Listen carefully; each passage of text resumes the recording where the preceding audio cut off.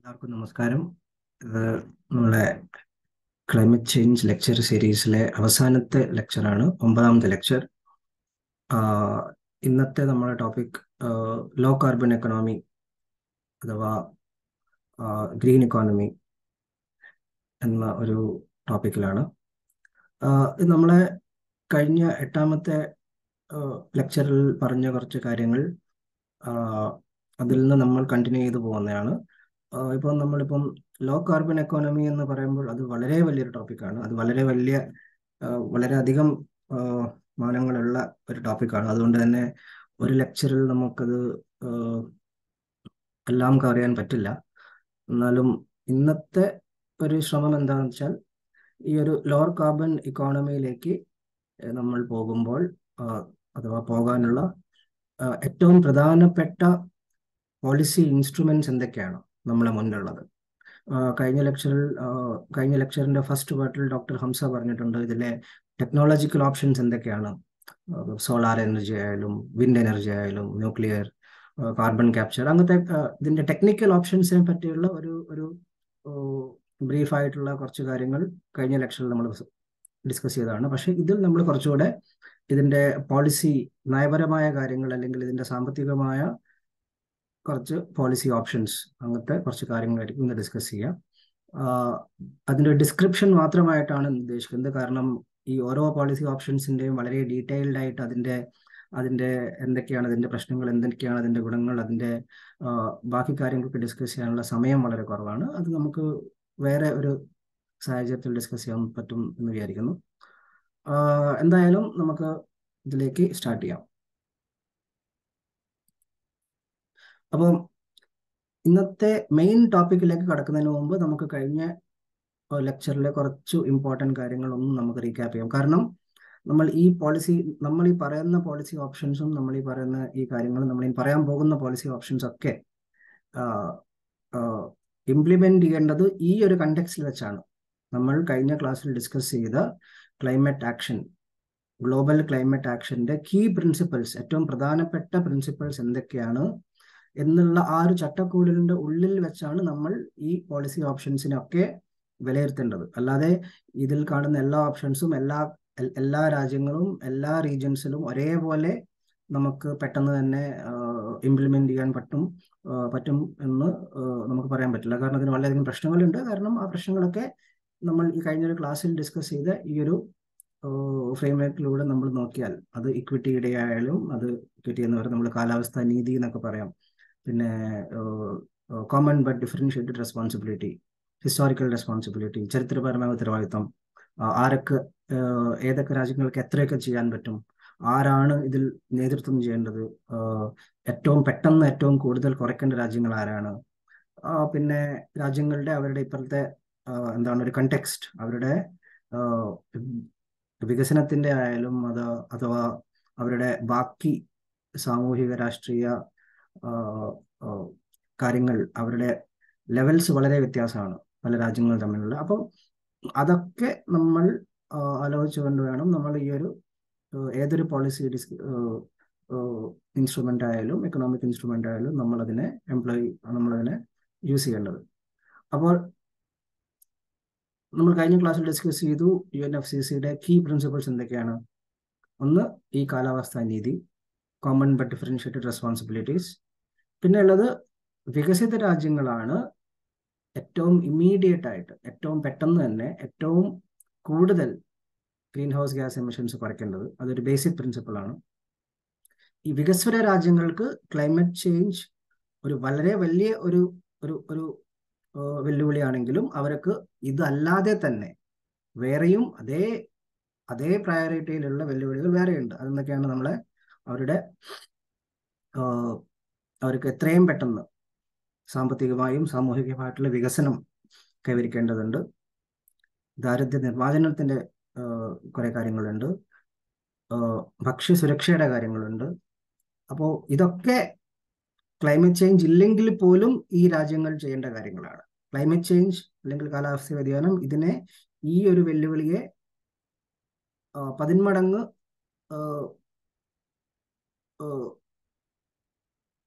Challenging ആക്കി മാറ്റും എന്നാണ് നമ്മൾ മനസ്സിലാക്കേണ്ടത്. അല്ലാതെ ഈ ഒരു കാലാവസ്ഥാ വ്യതിയാനം മാത്രമല്ല ഈ വികസിത രാജ്യങ്ങൾ അഭിമുഖീകരിക്കുന്ന പ്രശ്നം.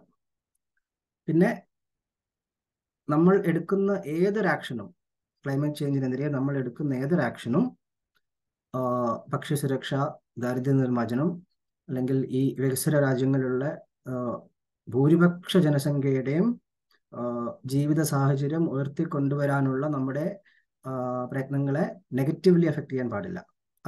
അത് ഒരു വളരെ ഫണ്ടമെന്റൽ ആയിട്ടുള്ള ഒരു പ്രിൻസിപ്പിളാണ് ഗ്ലോബൽ ക്ലൈമറ്റ് ആക്ഷനിൽ UNFCCയുടെ കരാറിൽ പറഞ്ഞ കാര്യം.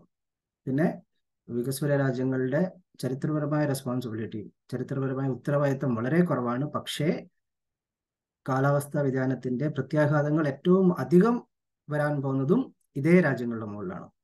ഏത് രാജ്യങ്ങളാണോ ഏറ്റവും കുറവ് ചരിത്രപരമായ ഉത്തരവാദിത്തം ഉള്ളത്, അതേ രാജ്യങ്ങൾക്കാണ് ഈ ഒരു കാലാവസ്ഥാ വ്യതിയാനത്തിന്റെ ഏറ്റവും വലിയ പ്രത്യാഘാതങ്ങളും വരാൻ പോകുന്നത്. ഈ ഇത്രയും വലിയ പ്രത്യാഘാതങ്ങൾ വരാൻ പോകുന്നതിന്റെ ഒരു കാരണം എന്താണ്?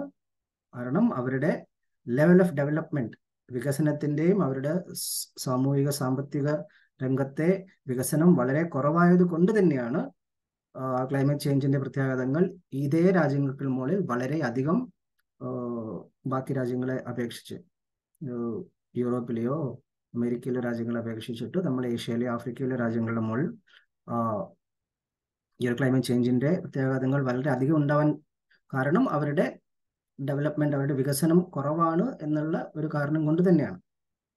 അതുകൊണ്ട് തന്നെ ക്ലൈമറ്റ് ചേഞ്ചുമായിട്ട് പൊരുത്തപ്പെട്ടു പോവാൻ എത്രയും പെട്ടെന്ന് ജീവിത സാഹചര്യങ്ങൾ മെച്ചപ്പെടുത്തുക എന്ന് തന്നെയാണ് അതിലെ ഏറ്റവും പ്രധാനപ്പെട്ട ഒരു പോംവഴി. പിന്നെ വേറൊരു പ്രധാനപ്പെട്ട ഒരു പ്രിൻസിപ്പിൾ എന്താണ്? വികസിത രാജ്യങ്ങൾക്ക് അവരുടെ ക്ലൈമറ്റ് ആക്ഷൻ വേണ്ടി, അതിപ്പം എമിഷൻസ് കുറയ്ക്കാനാണെങ്കിലോ അഥവാ അഡാപ്റ്റേഷൻ അല്ലെങ്കിൽ പൊരുത്തപ്പെട്ടു പോകാനുള്ള ആക്ടിവിറ്റീസ് ആണെങ്കിലോ അതിനു വേണ്ട സാമ്പത്തികമായ, ടെക്നോളജിക്കലായ എല്ലാ സഹായങ്ങളും കൊടുക്കണം. അത് ഒരു ബേസിക് പ്രിൻസിപ്പിളാണ്. പിന്നെ നമ്മൾ കണ്ടു 1992 മുതൽ 2023 വരെ ഇന്ന് വരെയുള്ളത് വികസിത രാജ്യങ്ങൾ അവരെന്താണ് ചെയ്യേണ്ടത്, അവരുടെ ഉത്തരവാദിത്വം എന്താണ്, emissions, green house gas emissions അവർ എത്ര കുറയ്ക്കണമായിരുന്നു, അതിന്റെ വളരെ കുറച്ചാണ് അവർ കുറച്ചിട്ടുള്ളത്. അവർക്ക് 30 വർഷമായിട്ടും ചരിത്രപരമായ ഗ്രീൻ ഹൗസ് ഗ്യാസ് എമിഷൻസിന്റെ ഏറ്റവും വലിയ ഷെയർ എമിറ്റ് ചെയ്ത ഈ രാജ്യങ്ങൾ, അവർക്ക് അവരുടെ റെസ്പോൺസിബിലിറ്റി, അവരുടെ ഉത്തരവാദിത്വം ഇതുവരെ മീറ്റ് ചെയ്യാൻ പറ്റിയിട്ടില്ല. അതുകൊണ്ട് തന്നെയാണ് നമ്മളെ മുന്നിലുള്ള ഇനിയുള്ള റിമൈനിങ് കാർബൺ ബജറ്റ് വളരെ കുറവാണുള്ളത്. അത് ഈ രാജ്യങ്ങൾ കഴിഞ്ഞ 30 വർഷം അവർ എന്താണോ ചെയ്യേണ്ടിയിരുന്നത് അത് അവർക്ക് ചെയ്യാൻ പറ്റിയിട്ടില്ല, അവർ ചെയ്തിട്ടില്ല എന്നുള്ളൊരു കാരണം കൊണ്ട് തന്നെയാണ് നമ്മൾ ഈ ഒരു സ്ഥിതിയിൽ നമ്മൾ എത്തി നിൽക്കുന്നത്. അതേസമയം ഇതേ രാജ്യങ്ങൾ ഇപ്പോഴും അവരുടെ റിസോഴ്സ് കൺസംഷൻ, അല്ലെങ്കിൽ ഇപ്പം ഇലക്ട്രിസിറ്റി, വൈദ്യുതി ആയാലോ കൽക്കരി ആയാലോ പെട്രോളിയം ആയാലോ, ഇപ്പോഴും അവരുടെ ആളോഹരി കൺസംഷൻ വളരെ അധികമാണ്. ഇന്ത്യയോ അതോ ആഫ്രിക്കൻ രാജ്യങ്ങളോ അതോ ബാക്കി രാജ്യങ്ങളോ വെച്ച് കമ്പയർ ചെയ്യുകയാണെങ്കിൽ എത്രയോ മടങ്ങ് ഇപ്പോഴും അവരുടെ വളരെ അധികമാണ്. അപ്പൊ നമ്മൾ ഈ ഒരു പശ്ചാത്തലത്തിലാണ് നമ്മൾ ലോ കാർബൺ ഇക്കോണമി എന്ന് പറയുമ്പോൾ, അല്ലെങ്കിൽ ഒരു ലോ കാർബൺ ഇക്കോണമിയിലേക്കുള്ള ഒരു ട്രാൻസിഷൻ എന്ന് പറയുമ്പോൾ നമ്മൾ ഈ കാര്യങ്ങളൊക്കെ നമ്മൾ മനസ്സിൽ വേണം. എന്നിട്ട് വേണം നമ്മൾ അതിന്റെ മൊത്തമായിട്ടൊന്ന് വിലയിരുത്താൻ. പിന്നെ നമ്മൾ ഗ്ലോബൽ കാർബൺ ബജറ്റിനെ പറ്റി സംസാരിച്ചു. ഇതുവരെയുള്ള ടെമ്പറേച്ചർ റൈസ്, ഇതുവരെയുള്ള ചരിത്രപരമായ ക്യുമുലേറ്റീവ് എമിഷൻസ്, ഹിസ്റ്റോറിക്കൽ ക്യുമുലേറ്റീവ് എമിഷൻസുമായിട്ട് ബന്ധപ്പെട്ടതാണ്, അല്ലാതെ ആനുവൽ വർഷാവർഷമുള്ള എമിഷൻസ് അല്ല. ഇത് ഞാൻ കഴിഞ്ഞ ക്ലാസ്സിലും കുറച്ച് പല തവണ പറഞ്ഞൊരു കാര്യമാണ്. പക്ഷെ അത് എനിക്ക് തോന്നുന്നത് വളരെ വളരെ പ്രധാനപ്പെട്ട ഒരു കാര്യമാണ്. കാരണം നമ്മൾ എപ്പോഴും നമുക്ക് തെറ്റുപറ്റുന്ന ഒരു കാര്യമാണിത്. കാരണം പലപ്പോഴും നമ്മൾ ആനുവൽ എമിഷൻസിന്റെ ബേസിസിൽ നമ്മൾ കാര്യങ്ങളെ വിലയിരുത്താൻ ശ്രമിക്കും. പക്ഷെ അത് ശാസ്ത്രപരമായിട്ട് തെറ്റാണ്, അത് പോളിസി ലെവൽ അത് തെറ്റാണ്. അത് നമ്മളെ വളരെ തെറ്റായ കുറെ കൺക്ലൂഷൻസിലേക്ക് നമ്മളെ കൊണ്ടെത്തിക്കും.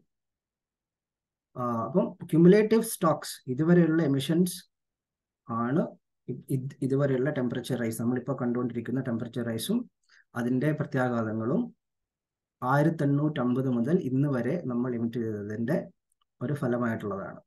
അല്ലാതെ നമ്മൾ കഴിഞ്ഞ ഒരു വർഷം എമിറ്റ് ചെയ്തതോ അതോ കഴിഞ്ഞ 10 വർഷമായിട്ട് ഇന്ത്യ എമിറ്റ് ചെയ്തതോ അല്ലെങ്കിൽ വേറെ രാജ്യങ്ങൾ എമിറ്റ് ചെയ്തതോ അല്ല.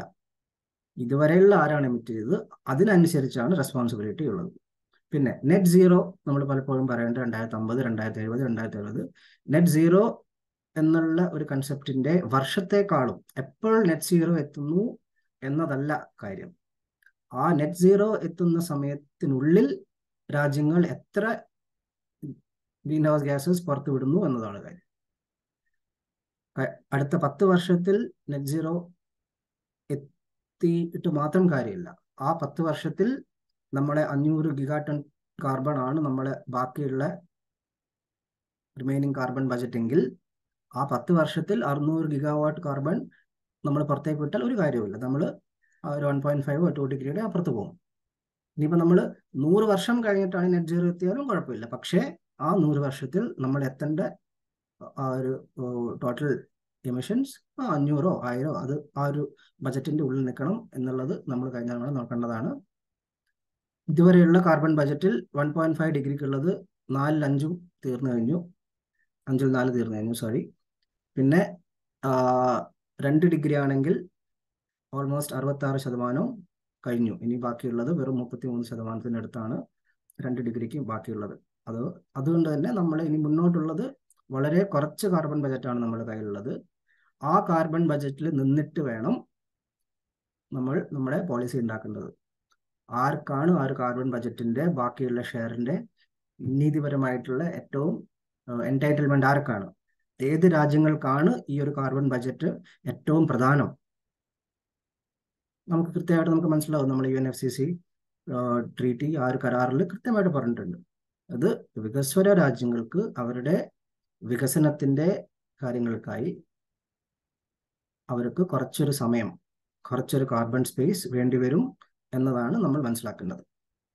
ആ ഒരു കണ്ടെക്സ്റ്റിലാണ് നമ്മൾ ഡിസ്കസ് ചെയ്യാൻ പോകുന്ന പോളിസി ഓപ്ഷൻസും കാര്യങ്ങളൊക്കെ നമ്മൾ മനസ്സിലാക്കേണ്ടത്. അപ്പോൾ ക്ലൈമറ്റ് മിറ്റിഗേഷൻ അല്ലെങ്കിൽ ഒരു ലോ കാർബൺ ഇക്കണോമിയിലേക്ക് നമുക്ക് പോകാനുള്ള പോളിസി ഇൻസ്ട്രുമെന്റ്സിൽ ഒരു മൂന്ന് കാറ്റഗറീസ് ആയിട്ട് നമുക്ക് അതിനെ കാറ്റഗറൈസ് ചെയ്യാം. ഒന്ന് ഇക്കണോമിക് ഇൻസ്ട്രുമെന്റ്സ്, അത് സാമ്പത്തികപരമായിട്ടുള്ള, അത് നമ്മൾ ഫിസ്ക്കൽ പോളിസീസ് അല്ലെങ്കിൽ മോണിറ്ററി പോളിസീസ് എന്ന തരത്തിലുള്ള നമ്മൾ പറയും.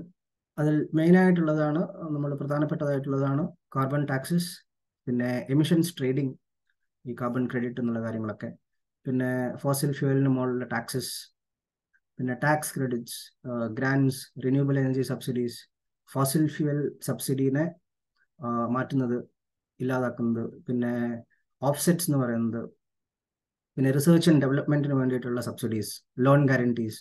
സോ ഈ ഒരു എക്കണോമിക് സാമ്പത്തിക രംഗത്തുള്ള പോളിസി ഇൻസ്ട്രുമെന്റ്സ് ആണ് ഇതൊക്കെ. അത് നമ്മളെ മാർക്കറ്റോ അതോ ടാക്സേഷൻ അല്ലെങ്കിൽ നികുതികളോ ഉപയോഗിച്ച് ഇക്കോണമിനെ ഒരു ലോവർ കാർബൺ പാത്തിലേക്ക് തള്ളിവിടാനുള്ള കുറച്ച് മെഷേഴ്സ് ആണ് ഈ എക്കണോമിക് ഇൻസ്ട്രുമെന്റ്സ് എന്ന് പറയുന്നത്. പിന്നുള്ളത് റെഗുലേറ്ററി ഇൻസ്ട്രുമെന്റ്സ് ആണ്. അത് ഒരു മാർക്കറ്റോ ടാക്സേഷനോ ഉപയോഗിച്ചല്ല, അത് ഗവൺമെന്റ് ഡയറക്ട്ലി അവരുടെ നിയമനിർമ്മാണത്തിലൂടെ അല്ലെങ്കിൽ ഇങ്ങനെ റെഗുലേഷൻസിലൂടെ മാറ്റങ്ങൾ ഉണ്ടാക്കാൻ ശ്രമിക്കുന്നുണ്ട്. ഇപ്പം എനർജി എഫിഷ്യൻസി നമുക്കറിയാം, അങ്ങനത്തെ കുറെ സ്റ്റാൻഡേർഡ്സ് വന്നിട്ടുണ്ട്. പിന്നെ റിന്യൂവബിൾ പോർട്ട്ഫോളിയോ സ്റ്റാൻഡേർഡ്സ് എന്ന് വെച്ചാൽ നമ്മളെ വൈദ്യുതോൽപാദനത്തിൽ ഇത്ര ശതമാനം ഇന്ന റിന്യൂവബിൾ സോഴ്സസ് എന്ന് വേണം, ഇത്ര ശതമാനം സോളാറിന് വേണം, ഇത്ര ശതമാനം വിൻഡിന് വേണം എന്നുള്ളൊരു മാൻഡേറ്റ്, എന്നുള്ളൊരു ഉത്തരവ് ഗവൺമെന്റുകൾ ഇറക്കുകയാണെങ്കിൽ അതിന് നമ്മൾ റിന്യൂവബിൾ പോർട്ട്ഫോളിയോ സ്റ്റാൻഡേർഡ്സ് എന്ന് പറയും. പിന്നെ വെഹിക്കിൾ എമിഷൻ സ്റ്റാൻഡേർഡ്സ്, നമ്മൾ ഈ BS4 BS5 Euro 5 സ്റ്റാൻഡേർഡ്സ് ഒക്കെ നിങ്ങൾ കേട്ടിട്ടുണ്ടാവും, അതൊക്കെ ഇതിന്റെ ഭാഗമായിട്ട് വരുന്നതാണ്. പിന്നെ സൾഫർ എക്സാഫ്ലോറൈഡിന്റെ മുകളിലുള്ള ബാൻ, പിന്നെ പെട്രോളിലോ ഡീസലിലോ ഉള്ള ബയോഫ്യൂവൽ കണ്ടന്റ്, ഇപ്പം നമുക്കറിയാം 20% വരെ 15% വരെ ബയോഫ്യൂവൽ ചേർക്കാനുള്ള കുറച്ച് നിർദ്ദേശങ്ങൾ വന്നിട്ടുണ്ട്, അതൊക്കെ ഇതിന്റെ ഭാഗമാണ്. പിന്നെ emissions performance, methane regulations, land use control, ഭൂവിനിയോഗം എങ്ങനെ ചെയ്യാൻ പാടില്ല എന്നുള്ള റെഗുലേഷൻസ് ഒക്കെ ഇതിന്റെ ഭാഗമാണ്. പിന്നെ ഉള്ളത് ഇത് ഈ ഇക്കണോമിക്കും റെഗുലേറ്ററി അല്ലാത്ത തരം ഇൻസ്ട്രുമെന്റ്സ് നമ്മൾ information programmes, voluntary agreements, procurement policy, carbon reporting. അത് വലിയൊരു സംഭവമാണ്. ഇപ്പം ESG റിപ്പോർട്ടിംഗ് ഒക്കെ കേട്ടിട്ടുണ്ടാവും നിങ്ങൾ. ഒരു കമ്പനീസ് എങ്ങനെ കാർബൺ റിപ്പോർട്ട് ചെയ്യുന്നു, അതിന്റെ ഫ്രെയിം വർക്ക്സ് ഒക്കെ വന്നു തുടങ്ങിയിട്ടുണ്ട്. അപ്പോൾ അതൊക്കെ ഈ ഒരു അതർ ഇൻസ്ട്രുമെന്റ്സിന്റെ ബാക്കിയുള്ള ഇൻസ്ട്രുമെന്റ്സിന്റെ ഭാഗമാണ്. ഇപ്പോൾ നമ്മൾ നോക്കുകയാണെങ്കിൽ ഗ്ലോബൽ എമിഷൻസിന്റെ ഒരു 25% എമിഷൻസ് പലതരം പോളിസി ഇൻസ്ട്രുമെന്റ്സ്, സ്പെസിഫിക്കലി ഇക്കണോമിക് ഇൻസ്ട്രുമെന്റ്സിന്റെ ഭാഗമായിട്ട് ഉണ്ട്. ഇക്കണോമിക് ഇൻസ്ട്രുമെന്റ്സ് ആണിത്. എന്ന് വെച്ചാൽ കാർബൺ ടാക്സസ്, കാർബൺ ട്രേഡിംഗ്, അല്ലാതെ ഈ കാർബണിന്റെ മുകളിലുള്ള ഒരു പ്രൈസിങ് ആയിട്ടുള്ള ഓപ്ഷൻസ് ആണ്. നമ്മൾ കാർബൺ പ്രൈസിംഗ് ആണ് ഇതിന് പറയാം. ഈ ഇക്കണോമിക് ഇൻസ്ട്രുമെന്റ്സിൽ പർട്ടിക്കുലർലി ഈ കാർബൺ ടാക്സസിനെയും എമിഷൻസ് ട്രേഡിങ്ങിനെയും നമ്മൾ കാർബൺ പ്രൈസിംഗ് സ്കീംസ് ആണ് വിളിക്കുന്നത്. ഇതിന് തന്നെ പല പല രീതികളുണ്ട്. അപ്പം വേൾഡ് എമിഷൻസിലെ ഒരു 1/4 ഒരു ഇക്കണോമിക് ഇൻസ്ട്രുമെന്റ്സിന്റെ അണ്ടറിൽ ആണ് ഇപ്പോൾ നമ്മളുള്ളത്. അതൊരു ലേറ്റസ്റ്റ് സ്റ്റഡിയുടെ ഭാഗമായിട്ട് വേൾഡ് ബാങ്ക് റിപ്പോർട്ടാണ്. അതിലുള്ള ഒരു കൺക്ലൂഷനാണ്. ഇനി നമുക്ക് ഫസ്റ്റ് ഈ ഒരു ഇക്കണോമിക് ഇൻസ്ട്രുമെന്റ്സിലേക്ക് പോവാം.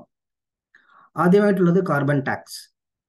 ഇത് നിങ്ങൾ പലപ്പോഴായിട്ട് കേട്ടിട്ടുണ്ടാവും. കാർബൺ ടാക്സ് വേണം, എന്നാലേ ഫോസിൽ ഫ്യൂൽ യൂസ് കുറയുള്ളൂ എന്നുള്ള തരത്തിലുള്ള പല റിപ്പോർട്ടുകളും പല മാധ്യമങ്ങളിലൊക്കെ നമ്മൾ കേട്ടിട്ടുണ്ടാവും.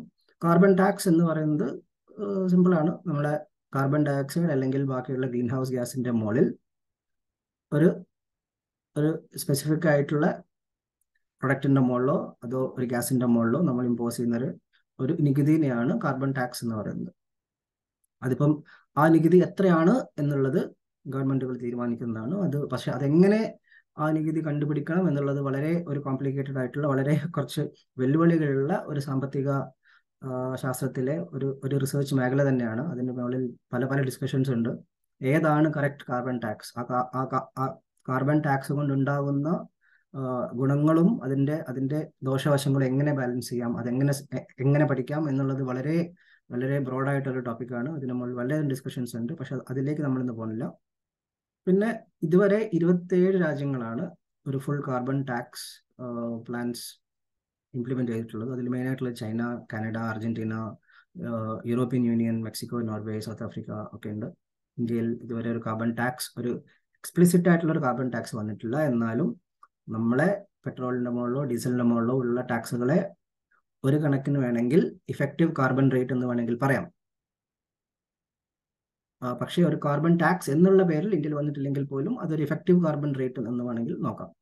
പിന്നെ ഏറ്റവും ഹയസ്റ്റ് കാർബൺ ടാക്സ് ഉള്ളത് പെർ ടൺ ആണ് പറയുന്നത്. ഒരു ടൺ കാർബൺ ഡയോക്സൈഡ് ഈക്വലന്റിന് സ്വീഡനിൽ $137, സ്വിറ്റ്സർലൻഡിൽ $101, പിന്നെ ലിക്റ്റൻസ്റ്റൈൻ, നോർവേ, ഫിൻലാൻഡ്, ഫ്രാൻസ്. നമുക്ക് മനസ്സിലാവും ഇതൊക്കെ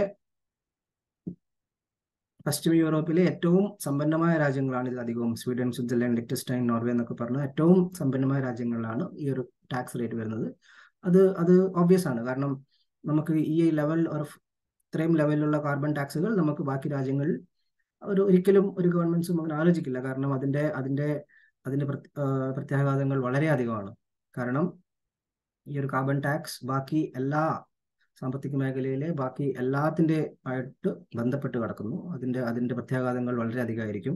അത് വളരെ വളരെ കെയർഫുൾ ആയിട്ട് നമ്മൾ അത് ഇംപ്ലിമെന്റ് ചെയ്തിട്ടില്ലെങ്കിൽ അതിന്റെ ലോങ് ടേം ഇംപ്ലിക്കേഷൻസ് ഒക്കെ വളരെ ഇതായിരിക്കും. അതുകൊണ്ട് തന്നെ ഈ കാർബൺ ടാക്സ്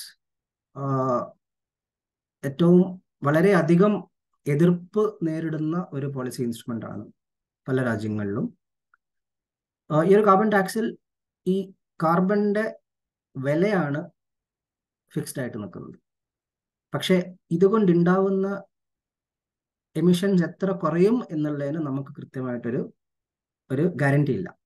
അത് നമ്മളെ മാർക്കറ്റിന്റെ മുകളിലിരിക്കും. കാരണം ഈ ഒരു കാർബൺ ടാക്സ് സ്കീമിൽ നമ്മൾ ആദ്യം ഫിക്സ് ചെയ്യുന്നത് കാർബണിന്റെ ടാക്സ് റേറ്റ് ആണ്. അത് കാരണം എത്ര കുറയും, നമുക്കിപ്പം ഒരു എമിഷൻസ് റിഡക്ഷൻ ടാർഗറ്റ് ഉണ്ടെന്ന് നോക്കുക. ഒരു വർഷത്തിൽ ഇത്ര 10 മെഗാടൺ കുറയ്ക്കണം എന്നാണെങ്കിൽ ആ 10 മെഗാടൺ കുറയോ ഇല്ലയോ നമുക്ക് പറയാൻ പറ്റില്ല. ഇന്നേ ഒരു ടാക്സ് ഉണ്ടാവും എന്ന് മാത്രമേ നമുക്ക് പറയാൻ പറ്റുള്ളൂ. ബാക്കി മാർക്കറ്റിന്റെ കയ്യിലാണ്. അത് ഇതിന്റെ ഒരു പ്രശ്നമാണ്. പക്ഷേ ഈ ഒരു കാർബൺ ടാക്സിന്റെ ഒരു ഗുണമെന്ന് വെച്ചാൽ അതിന്റെ മുകളിൽ കുറച്ചധികം കൺട്രോൾ ഉണ്ട്. ഗവൺമെന്റിന് അതിന്റെ മുകളിൽ കുറച്ച് കൺട്രോൾ ഉണ്ട്. അതിപ്പം പണപ്പെരുപ്പം അനുസരിച്ചിട്ടോ പണച്ചെരുപ്പം അനുസരിച്ചോ അത് അങ്ങോട്ടും ഇങ്ങോട്ടും മാറ്റാം. അല്ലെങ്കിൽ വരുമാനം വർദ്ധിക്കുന്നതനുസരിച്ചിട്ട് വേണമെങ്കിൽ ടാക്സ് റേറ്റ് കൂട്ടാം, അല്ലെങ്കിൽ ടെക്നോളജിക്കൽ ചേഞ്ച്, പുതിയ പുതിയ സാങ്കേതിക എന്താ പറയുക ബ്രേക്ക് ത്രൂകളൊക്കെ വരുമ്പം വേണമെങ്കിൽ അതനുസരിച്ചിട്ട് ഈ ടാക്സ് റേറ്റ് മാറ്റാം. അല്ലെങ്കിൽ വേറെ എന്തോ പുതുതായിട്ട് പുതിയൊരു സീൻ വന്നാൽ ഈ കാർബൺ ടാക്സിന്റെ റേറ്റ് ഗവൺമെന്റുകൾക്ക് അങ്ങോട്ടും ഇങ്ങോട്ടും മാറ്റാൻ പറ്റും. അതുകൊണ്ട് തന്നെ കുറച്ചധികം പോളിസി മേക്കിങ്ങിൽ കുറച്ചുകൂടെ ഗവൺമെന്റിന്റെ കയ്യിൽ കൺട്രോൾ ഉള്ള ഒരു ഇൻസ്ട്രുമെന്റ് ആണ് കാർബൺ ടാക്സ്. നേരത്തെ പറഞ്ഞ പോലെ നമ്മൾ ഇനി പറയാൻ പോകുന്ന പോളിസി ഇൻസ്ട്രുമെന്റ്സിൽ വളരെയധികം ഏറ്റവും കുറവ് പബ്ലിക് സപ്പോർട്ട് കിട്ടുന്ന ഒരു ഇൻസ്ട്രുമെന്റും കാർബൺ ടാക്സ് ആണ്. അത് പല രാജ്യങ്ങളും ഇത് ട്രൈ ചെയ്തിട്ടുണ്ട്. പല പല രാജ്യങ്ങളിലും ഇത് അവർ ഇംപ്ലിമെന്റ് ചെയ്യാൻ പോയപ്പോൾ വളരെയധികം എന്താണ് പ്രൊട്ടസ്റ്റുകളും കാര്യങ്ങളൊക്കെ ഉണ്ടായിട്ടുള്ള എക്സ്പീരിയൻസ് നമ്മുടെ മുന്നിലുണ്ട്. ഇനി രണ്ടാമത്തതാണ് എമിഷൻസ് ട്രേഡിംഗ് സ്കീം. ഇതൊരു പ്യുവർ മാർക്കറ്റ് മെക്കാനിസം ആണ്. നിങ്ങൾ ഇതിനെപ്പറ്റി കാർബൺ ക്രെഡിറ്റ് എന്നൊക്കെ കേട്ടിട്ടുണ്ടാവും. അതിൻ്റെ ഒരു സിസ്റ്റമാണിത്. ഇതിൽ ബേസിക്കലി എന്താണ് സംഭവിക്കുന്നത് വെച്ചാൽ, ആദ്യം എമിഷൻസിന്റെ ഒരു ലെവൽ സെറ്റ് ചെയ്യും. എന്നിട്ട് ഇതിന്റെ കീഴിൽ വരുന്ന കമ്പനികളായാലും അത് ഗവൺമെന്റുകളായാലും അവർക്ക് അങ്ങോട്ടും ഇങ്ങോട്ടും ഈ ഒരു എമിഷൻസിന്റെ യൂണിറ്റ്സ്, ഇപ്പം ഒരു യൂണിറ്റ് എന്ന് പറയുന്നത് ചിലപ്പം 1 ടൺ കാർബൺ ആയിരിക്കാം. 1 ടൺ കാർബൺ അതിന് ഒരു യൂണിറ്റ് ആയിട്ട്, അതിനൊരു പെർമിറ്റ് ആയിട്ടാണ് ആ മാർക്കറ്റിൽ നോക്കുന്നത്.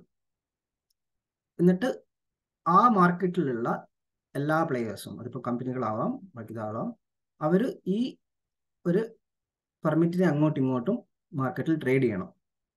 അപ്പോൾ ഈ ഒരു പെർമിറ്റിന്റെ ഈ ഒരു സപ്ലൈ ഡിമാൻഡ് മെക്കാനിക്സിൽ ഒരു കാർബൺ ഒരു വില നിശ്ചയിക്കപ്പെടും. ആ വില മാർക്കറ്റാണ് നിശ്ചയിക്കുന്നത്. കാർബൺ ടാക്സിലെ പോലെ ഒരു ഗവൺമെന്റ് ആദ്യം നിശ്ചയിക്കുന്ന പ്രൈസ് അല്ല. സപ്ലൈ ഡിമാൻഡ് അനുസരിച്ചിട്ട് ഒരു യൂണിറ്റ് ഓഫ് കാർബൺ അല്ലെങ്കിൽ ഒരു യൂണിറ്റ് ഓഫ് ട്രേഡിംഗ് പെർമിറ്റിന്, കാർബൺ പെർമിറ്റിന് ആ ഒരു മാർക്കറ്റ് പ്രൈസ് ഫിക്സ് ആവും. അപ്പോൾ കമ്പനികൾക്ക് വേണമെങ്കിൽ ഏറ്റവും കുറഞ്ഞ രീതിയിൽ, ഏറ്റവും കുറഞ്ഞ ചെലവിൽ എങ്ങനെ എമിഷൻസ് കുറയ്ക്കാമെന്ന് കമ്പനികൾ നോക്കും. ഇപ്പോൾ അവർക്ക് ഇന്റേണലി പുതിയ ടെക്നോളജി വെച്ചിട്ടോ അല്ലെങ്കിൽ പുതിയ ഇൻവെസ്റ്റ്മെന്റുകൾ വെച്ചിട്ടോ കാർബൺ അല്ലെങ്കിൽ ഈ എമിഷൻസ് കുറയ്ക്കാൻ പറ്റുമെങ്കിൽ അവരങ്ങനെ ചെയ്യും. അല്ലെങ്കിൽ അതിലും ചീപ്പായിട്ട് അവർക്ക് ഈ മാർക്കറ്റിൽ നിന്ന് കാർബൺ ക്രെഡിറ്റ് വാങ്ങുന്നതാണ് കുറച്ചുകൂടെ ചീപ്പ് എന്ന് തോന്നുകയാണെങ്കിൽ അവരങ്ങനെ ചെയ്യും. അപ്പോൾ ഈ ഒരു ലീസ്റ്റ് കോസ്റ്റ് മെക്കാനിസം, ഏറ്റവും ചീപ്പായിട്ട് എവിടെ കുറയ്ക്കാൻ പറ്റും എന്നുള്ളതാണ് ഇതിന്റെ ഒരു ബേസിക് ലോജിക്. അപ്പോൾ നിങ്ങൾക്ക് മനസ്സിലാകുമായിരിക്കുന്നു, ഞാനിപ്പോൾ ഒരു കമ്പനി ആണെങ്കിൽ എൻ്റെ കോട്ട എന്ന് പറയുന്ന ഒരു 10 ടൺ കാർബൺ ആണ്. അപ്പം എൻ്റെ കയ്യിൽ 10 യൂണിറ്റ് ഉണ്ട്. ഒന്നുകിൽ എനിക്ക് ആ 10 എനിക്ക് എമിറ്റ് ചെയ്യാൻ പറ്റുള്ളൂ, ഒന്നുകിൽ എനിക്ക് ആ 10 പുതിയ ഇൻവെസ്റ്റ്മെന്റുകൾ നടത്താം. എൻ്റെ ഫാക്ടറിയിൽ എനിക്ക് പുതിയ ഇൻവെസ്റ്റ്മെന്റുകൾ നടത്താം. എന്നിട്ട് എൻ്റെ ഇപ്പോഴത്തുള്ള എമിഷൻസ് 12 ആണെന്ന് വെക്കുക. എനിക്കത് 12നെ 10ലേക്ക് കുറയ്ക്കാം. ആ 12 10ലേക്ക് കുറയ്ക്കാൻ എനിക്കൊരു എക്സ് എമൗണ്ട് ഇൻവെസ്റ്റ്മെന്റ് വേണം. പക്ഷെ ആ 12 10ലേക്ക് കുറയ്ക്കാൻ എനിക്ക് വേണമെങ്കിൽ 2 യൂണിറ്റ് മാർക്കറ്റിൽ നിന്ന് ഓഫ്സെറ്റ് വാങ്ങാം, ഈ ക്രെഡിറ്റ് വാങ്ങാം, അല്ലെങ്കിൽ ഈ പെർമിറ്റ് വാങ്ങാം. കാരണം വേറൊരു കമ്പനി ഉണ്ടാവും, അവരുടെ പെർമിറ്റ് 10 ആയിരിക്കും, പക്ഷെ അവർ ഇതുവരെ 8 അവർ എമിറ്റ് ചെയ്തിട്ടുള്ളൂ. അവരുടെ കയ്യിൽ ബാക്കി ഒരു 2 ഉണ്ടാവും, അത് വേണമെങ്കിൽ എനിക്ക് വാങ്ങാം. അങ്ങനെ എനിക്ക് എൻ്റെ കാർബൺ, എൻ്റെ ലിമിറ്റ്, എൻ്റെ 10 ടൺ കാർബൺ എന്ന ലിമിറ്റ് എനിക്ക് മീറ്റ് ചെയ്യാം. കാരണം 10 എൻ്റെ കയ്യിലുണ്ട്, ബാക്കി 2 ഞാൻ പുറത്തുനിന്ന് വാങ്ങി. ആ 2 വേറെ കമ്പനീൻ്റെ കയ്യിൽ നിന്ന് വാങ്ങുന്നതായിരിക്കും, അല്ലെങ്കിൽ ഈ ഒരു മാർക്കറ്റിലുള്ള വേറൊരു പ്ലെയറിൻ്റെ കയ്യിൽ നിന്ന് വാങ്ങുന്നതായിരിക്കും. ആ പ്ലെയർ അവർക്കുള്ള ആ ലെവലിൻ്റെ താഴെ അവരെങ്ങനെയെങ്കിലുമൊക്കെ എത്തിയിട്ടുണ്ടാവും. അവരുടെ കയ്യിൽ ബാക്കി 2 എക്സ്ട്രാ ഉണ്ടെങ്കിൽ എനിക്ക് വാങ്ങാം. അങ്ങനെ ഉള്ള ഒരു മാർക്കറ്റിലുള്ള ഒരു ട്രാൻസാക്ഷൻ്റെ ബേസിസിൽ എമിഷൻസ് അഡ്ജസ്റ്റ് ചെയ്യുന്നപ്പെടുന്നതിനാണ് ഇതിൻ്റെ ഒരു ബേസിക് ലോജിക്കായിട്ട് വരുന്നത്. ഇതിൽ ബേസിക്കായിട്ട് 2 മെയിൻ ടൈപ്പാണ് ഇതിനുള്ളത്. ഏറ്റവും പ്രധാനപ്പെട്ടത് ക്യാപ്പ് ആൻഡ് ട്രേഡ് എന്ന് പറയും. അപ്പോൾ ക്യാപ്പ് ആൻഡ് ട്രേഡ് എന്ന് വെച്ചാൽ ആദ്യം നമ്മളൊരു ക്യാപ്പ് വെക്കും. ഒരു ആബ്സല്യൂട്ട് എമിഷൻസിന് ഒരു ഹയർ ലിമിറ്റ് ഫിക്സ് ചെയ്യും. ഫോർ എക്സാമ്പിൾ, ഇപ്പോൾ ഒരു 100 ടൺ ആണ് ആബ്സല്യൂട്ട് എമിഷൻസ് ലിമിറ്റ്. അതാണ് ഇതിൻ്റെ ക്യാപ്പ് എന്ന് പറയുന്നത്. അപ്പോൾ ഈ ഒരു ഇക്കോണമിയിലുള്ള ഈ ഒരു സിസ്റ്റത്തിന്റെ കീഴിലുള്ള എല്ലാ കമ്പനികളും അവർക്കുള്ളത് ടോട്ടൽ 100 കമ്പനികൾ ഉണ്ടെന്ന് വെക്കുക. 100 ടണ്ണാണ് ഒരു ക്യാപ്പ്, ഇതിന്റെ ഹയർ ക്യാപ്പ്. ആ 100 ടണ്ണിൽ ഒരു വർഷം 100 കമ്പനികൾ എല്ലാവരും കൂടെ 100 എമിറ്റ് ചെയ്യാൻ പാടുള്ളൂ എന്നാണ് ഇതിന്റെ അർത്ഥം. അത് കമ്പനികൾ എങ്ങനെ ചെയ്യുന്നു എന്നുള്ളത് അവരിഷ്ടം. എന്നിട്ട് ഈ പെർമിറ്റുകളെ 100 ടണ്ണാണെങ്കിൽ 100 പെർമിറ്റ് കമ്പനികൾക്ക് കൊടുക്കും. അത് ഒന്നെങ്കിൽ ഫ്രീ ആയിട്ട് ഡിസ്ട്രിബ്യൂട്ട് ചെയ്യും, അല്ലെങ്കിൽ അത് ലേലം വഴി ഡിസ്ട്രിബ്യൂട്ട് ചെയ്യും. അപ്പോൾ ഓരോ കമ്പനീൻ്റെ കയ്യിലും ഒരു ഫിക്സ്ഡ് എമൗണ്ട് ക്യാപ്പ് ഉണ്ടാവും, അവരുടെ പെർമിറ്റുകൾ ഉണ്ടാവും. ഇനി നേരത്തെ പറഞ്ഞ പോലെ അവർക്ക് ഒന്നെങ്കിൽ അവരുടേതായ ഇന്റേണലി ടെക്നോളജി ഉപയോഗിച്ചിട്ടോ ഇൻവെസ്റ്റ്മെന്റ് ഉപയോഗിച്ചിട്ടോ അവരുടെ കമ്പനീസിന്റെ, അവരുടെ ഫാക്ടറീസിന്റെ എമിഷൻസ് കുറയ്ക്കാം, അല്ലെങ്കിൽ വേറെ കമ്പനികളുടെ കയ്യിൽ നിന്ന് ഈ പെർമിറ്റ്സ് വാങ്ങാം. അപ്പോൾ ഇതിൽ സംഭവിക്കുന്നത് എന്താ വെച്ചാൽ എത്രയാണ് ഫൈനൽ എമിഷൻസ് എന്നുള്ളതിനെ പറ്റി നമുക്കൊരു കൃത്യമായിട്ടുള്ള ധാരണയുണ്ട്. അതെങ്ങനെ കമ്പനികൾ മീറ്റ് ചെയ്യുന്നു എന്നുള്ളത് അവരുടെ ഉത്തരവാദിത്തമാണ്. ഇതിനാണ് നമ്മൾ ക്യാപ്പ് ആൻഡ് ട്രേഡ് എന്ന് പറയുന്നത്. ഇതിലൊരു ക്യാപ്പ് ഫിക്സ് ചെയ്തിട്ട് പിന്നെ അതിൻ്റെ ഉള്ളിൽ കമ്പനികൾ അങ്ങോട്ടും ഇങ്ങോട്ടും ട്രേഡ് ചെയ്യുന്ന ഒരു സിസ്റ്റത്തിനെയാണ് ക്യാപ്പ് ആൻഡ് ട്രേഡ് എന്ന് പറയുന്നത്. പിന്നെ ഉള്ളത് ഒരു base line and credit system എന്ന് പറയും. ഇതിലൊരു ഹയർ ലിമിറ്റ് അല്ല ഫിക്സ് ചെയ്യുക, ഒരു ബേസ് ലൈൻ ആണ് ഫിക്സ് ചെയ്യുക. എമിഷൻസിന്റെ ഒരു ബേസ് ലൈൻ ഫിക്സ് ചെയ്യും. ഇത് എല്ലാ കമ്പനീസിനും ഒരു ബേസ് ലൈൻ കൊടുക്കും. ഇതൊരു അപ്പർ ലിമിറ്റ് അല്ല കൊടുക്കും, ഒരു ലോവർ ഒരു ബേസിക് ലെവൽ കൊടുക്കും. എന്നിട്ട് അവർക്ക് ക്രെഡിറ്റ്സ് കൊടുക്കും. അപ്പോൾ ആ ഒരു ബേസ് ലൈനിന്റെ താഴെകളാണ് കമ്പനികൾ. ഇപ്പോൾ ഒരു കമ്പനി എക്സ് ഒരു ബേസ് ലൈൻ 10 നോക്കുക, ആ ഒരു കമ്പനി 5 അവർ എമിറ്റ് ചെയ്തിട്ടുള്ളൂ. അപ്പോൾ അവർക്ക് 5 ക്രെഡിറ്റ് കിട്ടും. കാരണം അവരുടെ കയ്യിൽ 10 അവരുടെ ബേസ് ലൈൻ, അതിന്റെ താഴെയാണ് അവർ എമിറ്റ് ചെയ്തിട്ടുള്ളത്. 5ലാണ് അവർ എമിറ്റ് ചെയ്തതെങ്കിൽ ബാക്കി 5 അവർക്ക് ഒരു ക്രെഡിറ്റ് ആയിട്ട് കിട്ടും. അത് അവർക്ക് വേറെ കമ്പനീസിലേക്ക് ട്രേഡ് ചെയ്യാം, എന്നിട്ട് അവർക്ക് റവന്യൂ ജനറേറ്റ് ചെയ്യാം. അതിനെയാണ് ബേസ് ലൈൻ ആൻഡ് ക്രെഡിറ്റ് എന്ന് പറയുന്നത്. പക്ഷേ ഇപ്പോൾ ഏറ്റവും പോപ്പുലർ ആയിട്ടുള്ളത് ക്യാപ്പ് ആൻഡ് ട്രേഡ് ആണ്. കാരണം അതിലൊരു ഹയർ ലിമിറ്റ് നമുക്ക് എപ്പോഴും ഉണ്ടാവും. അതുകൊണ്ട് തന്നെ നമ്മുടെ പോളിസി മേക്കിങ്ങിൽ കൃത്യമായിട്ട് നമ്മൾ എത്ര എമിഷൻസ് കുറയുന്നു എന്ന് നമുക്ക് ആദ്യമേ ഒരു ധാരണ ഉണ്ടാവും എന്നതാണ് ഇതിൻ്റെ ഒരു അഡ്വാൻറ്റേജ് ആയിട്ട് പലരും പറയുന്നത്. പക്ഷേ ഈ എല്ലാ സിസ്റ്റത്തിലും വളരെയധികം ഇതിൻ്റെ അപ്പുറം ഇത് വളരെ സിമ്പിൾ ആയിട്ട് ഞാൻ പറയുന്നതാണ്. ഇതിൽ വളരെയധികം എന്താ പറയുക കോംപ്ലിക്കേഷൻസ് ഉള്ളതാണ്. കാരണം ഒരു വലിയൊരു ഇക്കോണമിയിൽ ഇങ്ങനത്തെ ഒരു സിസ്റ്റം പെട്ടെന്ന് നമ്മൾ ഇൻട്രൊഡ്യൂസ് ചെയ്യുമ്പം അതിൻ്റെ ഇന്റർലിങ്കേജസും അത് കാരണം ഡൗൺ സ്ട്രീമിലും അപ് സ്ട്രീമിലും അതിൻ്റെ ബാക്കി ഫുൾ ഇക്കണോമിയിൽ ഉണ്ടാവുന്ന പ്രത്യാഘാതങ്ങൾ എന്തൊക്കെയാണെന്നുള്ളത് നമുക്ക് അത് പഠിക്കാൻ തന്നെ വളരെ വെല്ലുവിളിയുണ്ട്. അതിൻ്റെ മുകളിൽ ഇപ്പോൾ വളരെയധികം സ്റ്റഡീസ് വന്നുകൊണ്ടിരിക്കുകയാണ്.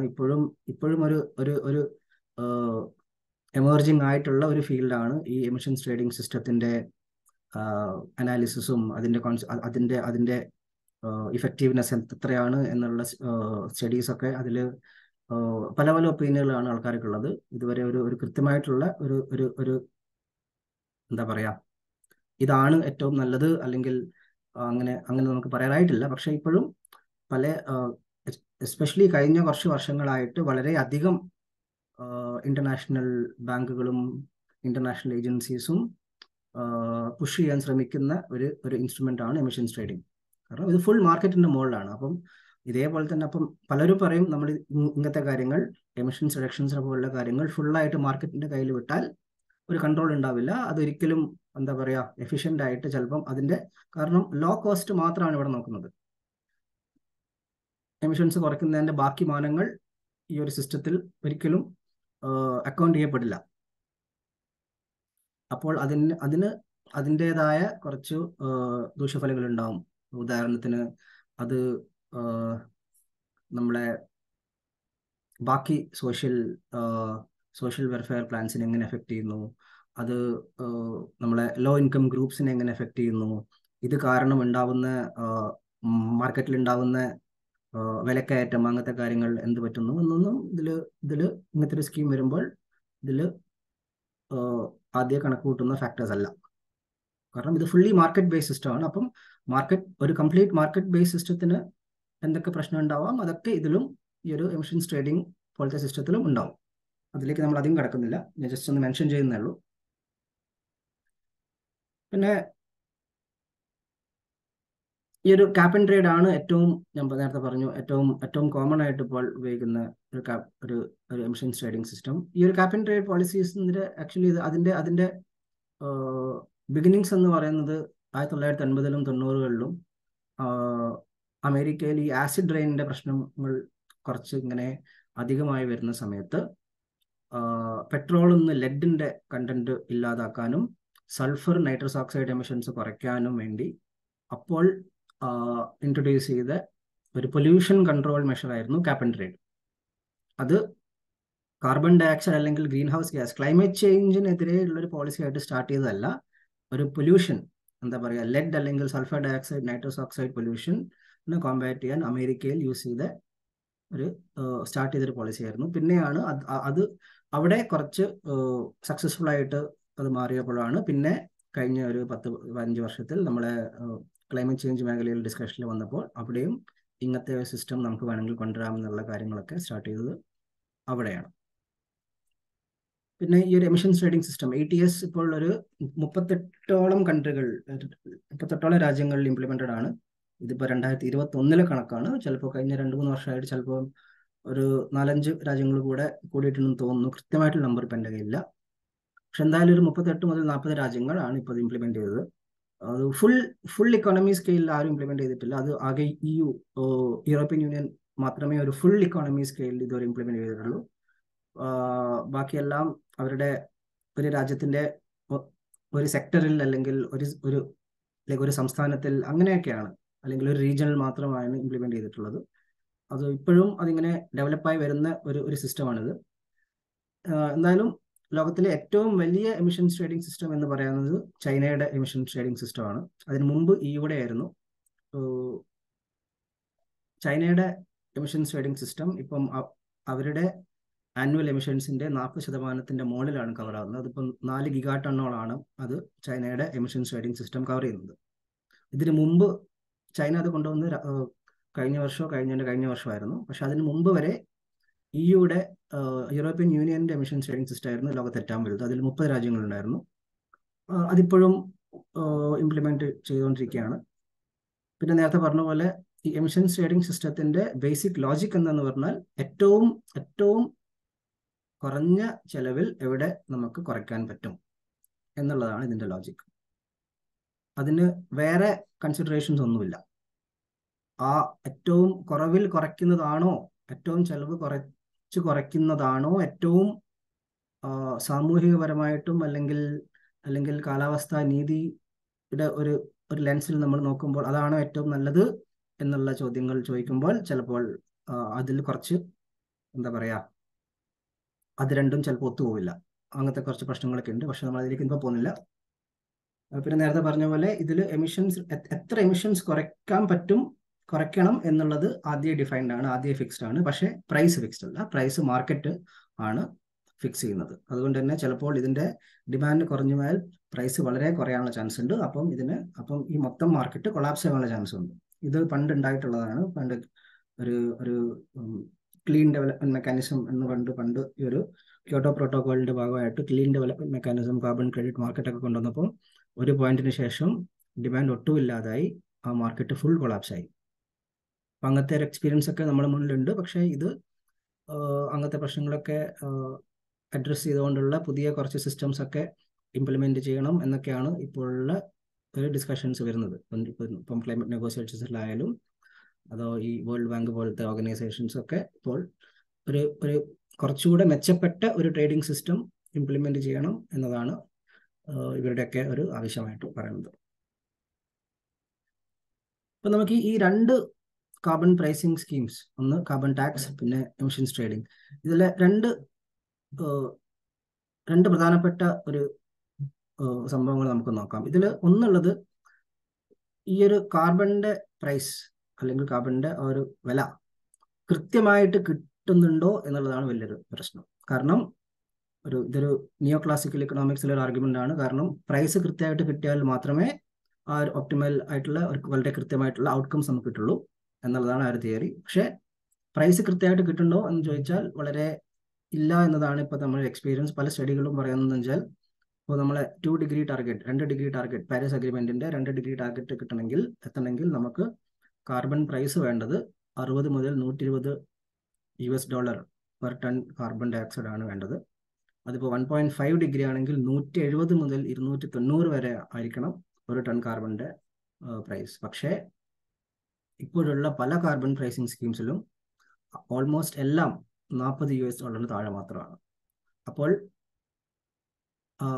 എമിഷൻസ് എത്ര കുറയും, ഈ ഒരു കാർബൺ ടാക്സ് ഒക്കെ കാരണം എത്ര എമിഷൻസ് കുറയും എന്നുള്ളതിൽ വളരെയധികം നമുക്ക് അൺസർട്ടനിറ്റീസ് ഉണ്ട്.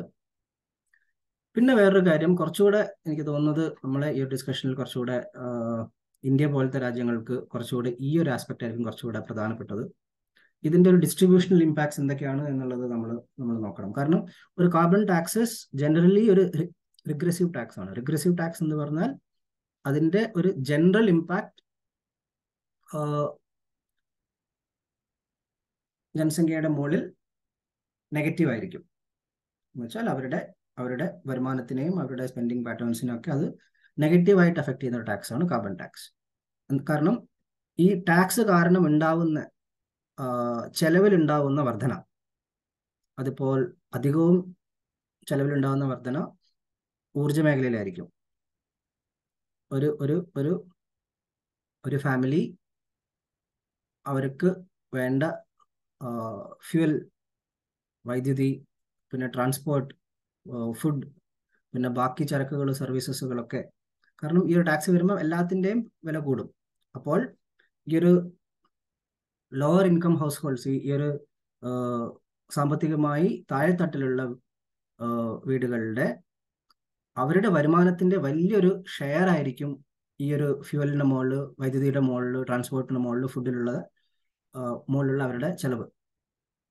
ഇപ്പോൾ ഒരു പണക്കാരന്റെ വീട്ടിൽ നോക്കുകയാണെങ്കിൽ അവർ ഒരു ബേസിക് ആയിട്ട് ഫ്യൂവലിന്റെ മുകളിലും വൈദ്യുതിയുടെ മുകളിലും ട്രാൻസ്പോർട്ടിന്റെ മുകളിലും ഭക്ഷണത്തിന്റെ മുകളിലും ചെലവാക്കുന്നത് അവരുടെ ഫുൾ വരുമാനത്തിന്റെ ഒരു ചെറിയൊരു ശതമാനമായിരിക്കും. പക്ഷേ ഒരു സമൂഹത്തിന്റെ സാമ്പത്തികമായി താഴെത്തട്ടിലുള്ള ഒരു ബോട്ടം 50% ഒക്കെ നമ്മൾ നോക്കുകയാണെങ്കിൽ അവരുടെ ഇൻകത്തിന്റെ വലിയൊരു ഭാഗമായിരിക്കും. അപ്പോൾ ഈ ഒരു ടാക്സ് വരുമ്പം ഈ ഒരു നമ്മളെ ഇന്ത്യ പോലെയുള്ള അല്ലെങ്കിൽ വികസ്വര രാജ്യങ്ങളിലെ വളരെ അധികം വീടുകളിലും ഇതിന്റെ ഒരു ഇമ്പാക്ട് വളരെ അധികമായിരിക്കും. അതുകൊണ്ട് തന്നെ ഇത് ഏറ്റവും നെഗറ്റീവ്ലി എഫക്ട് ചെയ്യുക ഇക്കണോമിക്കലി അല്ലെങ്കിൽ സോഷ്യലി ഏറ്റവും വൾണറബിൾ ആയിട്ടുള്ള സെക്ഷൻസിനെ ആയിരിക്കും ഈ ഒരു കാർബൺ ടാക്സ് നമ്മൾ വേറെ ഒരു സേഫ് ഗാർഡ് ഇല്ലാതെ നമ്മൾ ഇംപ്ലിമെന്റ് ചെയ്യുകയാണെങ്കിൽ അതായിരിക്കും ഇതിന്റെ ഒരു പ്രത്യേകത. അപ്പോൾ ഈ ടാക്സ് നിന്ന് കിട്ടുന്ന റവന്യൂ നമ്മൾ എത്രത്തോളം റീഡിസ്ട്രിബ്യൂട്ട് ചെയ്യാൻ പറ്റുന്നു എന്നനുസരിച്ചിരിക്കും ഈ ഒരു ലോവർ ഇൻകം ഗ്രൂപ്പ്സിന്റെ മുകളിലുള്ള ഇമ്പാക്ട് നമുക്ക് കുറയാണോ, എത്രത്തോളം നമുക്കത് അവരുടെ മുകളിലുള്ള ഇമ്പാക്ട്സ് എത്രത്തോളം കുറയ്ക്കാൻ പറ്റും എന്നുള്ളത് നമ്മൾ എത്രത്തോളം ഈ ഒരു ടാക്സിന് റീഡിസ്ട്രിബ്യൂട്ട് ചെയ്തിരിക്കുന്നു എന്നനുസരിച്ചിരിക്കും. പക്ഷേ ഈ ഒരു റീഡിസ്ട്രിബ്യൂഷൻ നമ്മൾ പ്രാക്ടിക്കലി ഒരു പ്ലാനിങ് ലെവലിൽ വളരെ വളരെ കോംപ്ലിക്കേഷൻസ് ഉള്ള ഒരു സംഭവമാണ്. എപ്പോഴും അങ്ങനത്തെ പോളിസീസ് നമുക്ക് എഫക്റ്റീവായിട്ട് ഇംപ്ലിമെന്റ് ചെയ്യാൻ പറ്റിക്കൊള്ളുന്നില്ല. കാരണം ഈ ഒരു ഈ വികസിത രാജ്യങ്ങളിൽ വളരെയധികം രാജ്യങ്ങൾക്കും ഇന്നത്തെ ടാക്സിനെ പിന്നെ റീഡിസ്ട്രിബ്യൂട്ട് ചെയ്യാനുള്ള ഒരു കപ്പാസിറ്റി ഒക്കെ വളരെ കുറവാണ്. അതുകൊണ്ട് തന്നെ ഇന്നത്തെ രാജ്യങ്ങളുടെ മുകളിൽ നമ്മളിത് വളരെ കെയർഫുൾ അല്ലാതെ കാർബൺ പ്രൈസിംഗ് ഒക്കെ ചെയ്താൽ അതിന്റെ ഡിസ്ട്രിബ്യൂഷണൽ ഇമ്പാക്ട്സ് വളരെ വളരെ മോശമായിരിക്കും. അതുകൊണ്ട് തന്നെ ഈ കാർബൺ ടാക്സ് പോലെയുള്ള പോളിസികൾ നമ്മൾ വികസിത രാജ്യങ്ങളിൽ നമ്മൾ റെക്കമെൻഡ് ചെയ്യുമ്പോൾ നമ്മൾ കുറച്ചുകൂടെ നമ്മൾ കെയർഫുൾ ആയിരിക്കണം എന്നാണ് ഇതിന്റെ ഒരു കൺക്ലൂഷൻ ആയിട്ട് നമ്മൾ പറയുന്നത്. അതുകൊണ്ട് തന്നെ നമുക്ക് എല്ലാ രാജ്യങ്ങളിലും എല്ലാ സൊസൈറ്റീസിലും എല്ലാ ഇക്കോണമീസിലും പോയിട്ട് നമുക്ക് കാർബൺ ടാക്സ് വേണം എന്ന് നമുക്ക്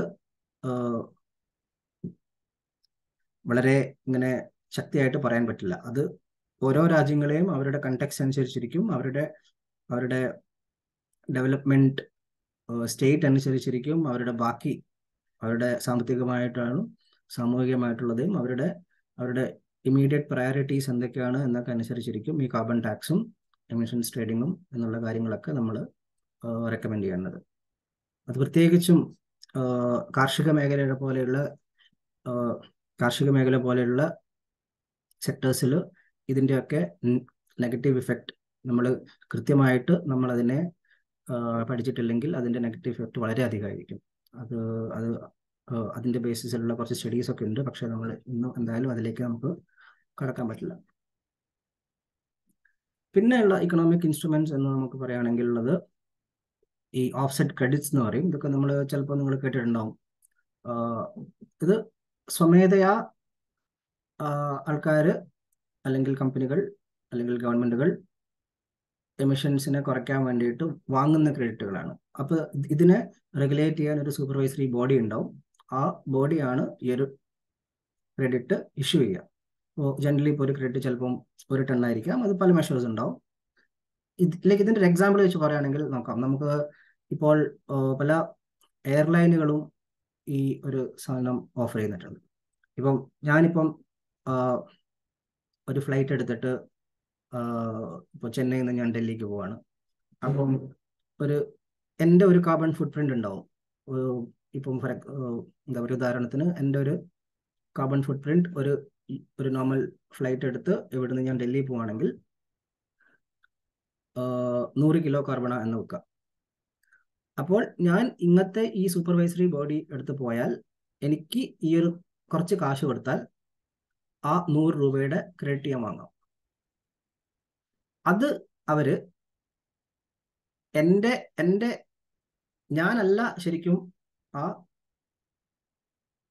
എമിഷൻസ് കുറയ്ക്കുന്നത്, പക്ഷെ ഈ സൂപ്പർവൈസറി ബോഡി വേറെ പല കാർബൺ ക്രെഡിറ്റുമായിട്ടുള്ള പ്രൊജക്റ്റുമായിട്ട് ബന്ധപ്പെട്ടിട്ടുണ്ടാവും. ചിലപ്പം ഈ ചെടികൾ നട്ടുപിടിപ്പിക്കുന്ന ചില പ്രൊജക്ട്സ് ഉണ്ടാവും, അല്ലെങ്കിൽ ചില സോളാർ പ്രൊജക്ട്സ് ഉണ്ടാവും. അപ്പോൾ അവര് കുറയ്ക്കുന്ന എക്സ് എമൗണ്ട്, അവർ കുറയ്ക്കുന്ന 100 കിലോ കാർബൺ എൻ്റെ അക്കൗണ്ടിലേക്ക് വരും. അപ്പം അത് ഞാൻ കുറച്ച് എന്നാവും. അപ്പം ഞാൻ ഇന്ന് എൻ്റെ ഒരു ഫ്ലൈറ്റിൽ ഞാൻ ഉപയോഗിച്ച 100 കിലോ കാർബൺ ഞാൻ അവിടുന്ന് 100 കിലോ കാർബണിൻ്റെ ഈക്വലൻ്റ് ആയിട്ടുള്ള ഒരു ക്രെഡിറ്റ് വാങ്ങിയപ്പം അത് ബാലൻസ് ആവുന്നു എന്നുള്ള ഒരു മെക്കാനിസം ആണ് നമ്മൾ ഓഫ്സെറ്റ് ക്രെഡിറ്റ് എന്ന് പറയുന്നത്. ബേസിക്കലി നമ്മൾ ഓഫ്സെറ്റ് ചെയ്യാണ് ചെയ്യുന്നത്. അതിപ്പം ഒരു ഇൻഡിവിജ്വൽ അല്ലെങ്കിൽ ലെവലിൽ അല്ലെങ്കിൽ ഒരു കമ്പനി ലെവൽ ഗവൺമെന്റുകൾ അവർക്ക് കുറയ്ക്കാൻ അവർ ഉപയോഗിക്കുന്ന കാർബണിന്റെ ഈക്വലന്റ് എമൗണ്ട് വേറെ എവിടെയെങ്കിലും കുറയ്ക്കുക എന്നുള്ളതാണ് ഇതിന്റെ ബേസിക് ലോജിക്. ഞാൻ തന്നെ കുറയ്ക്കില്ല, എൻ്റെ ബിഹാഫിൽ വേറെ ആരെങ്കിലും കൊണ്ടുപോയിട്ട് കുറയ്ക്കും. അതാണ് ഇതിന്റെ ഒരു ബേസിക് ലോജിക്. ഇത് എത്രത്തോളം ഇഫക്റ്റീവ് ആണ്, ഇത് എത്രത്തോളം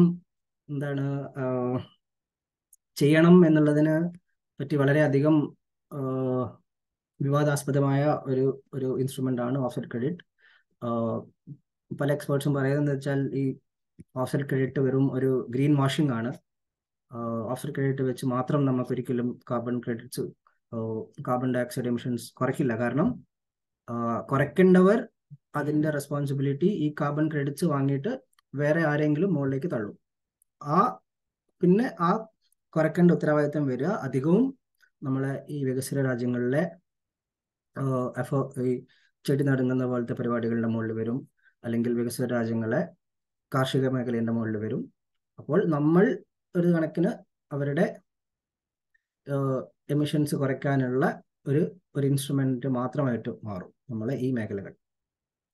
അപ്പോൾ അതിൽ വളരെയധികം പ്രശ്നങ്ങൾ ഉണ്ട്, പക്ഷേ ഇതും ഒരു ഇക്കണോമിക് ഇൻസ്ട്രുമെന്റ് ആണ് ഇപ്പോൾ പലരും ഉപയോഗിക്കുന്നത്.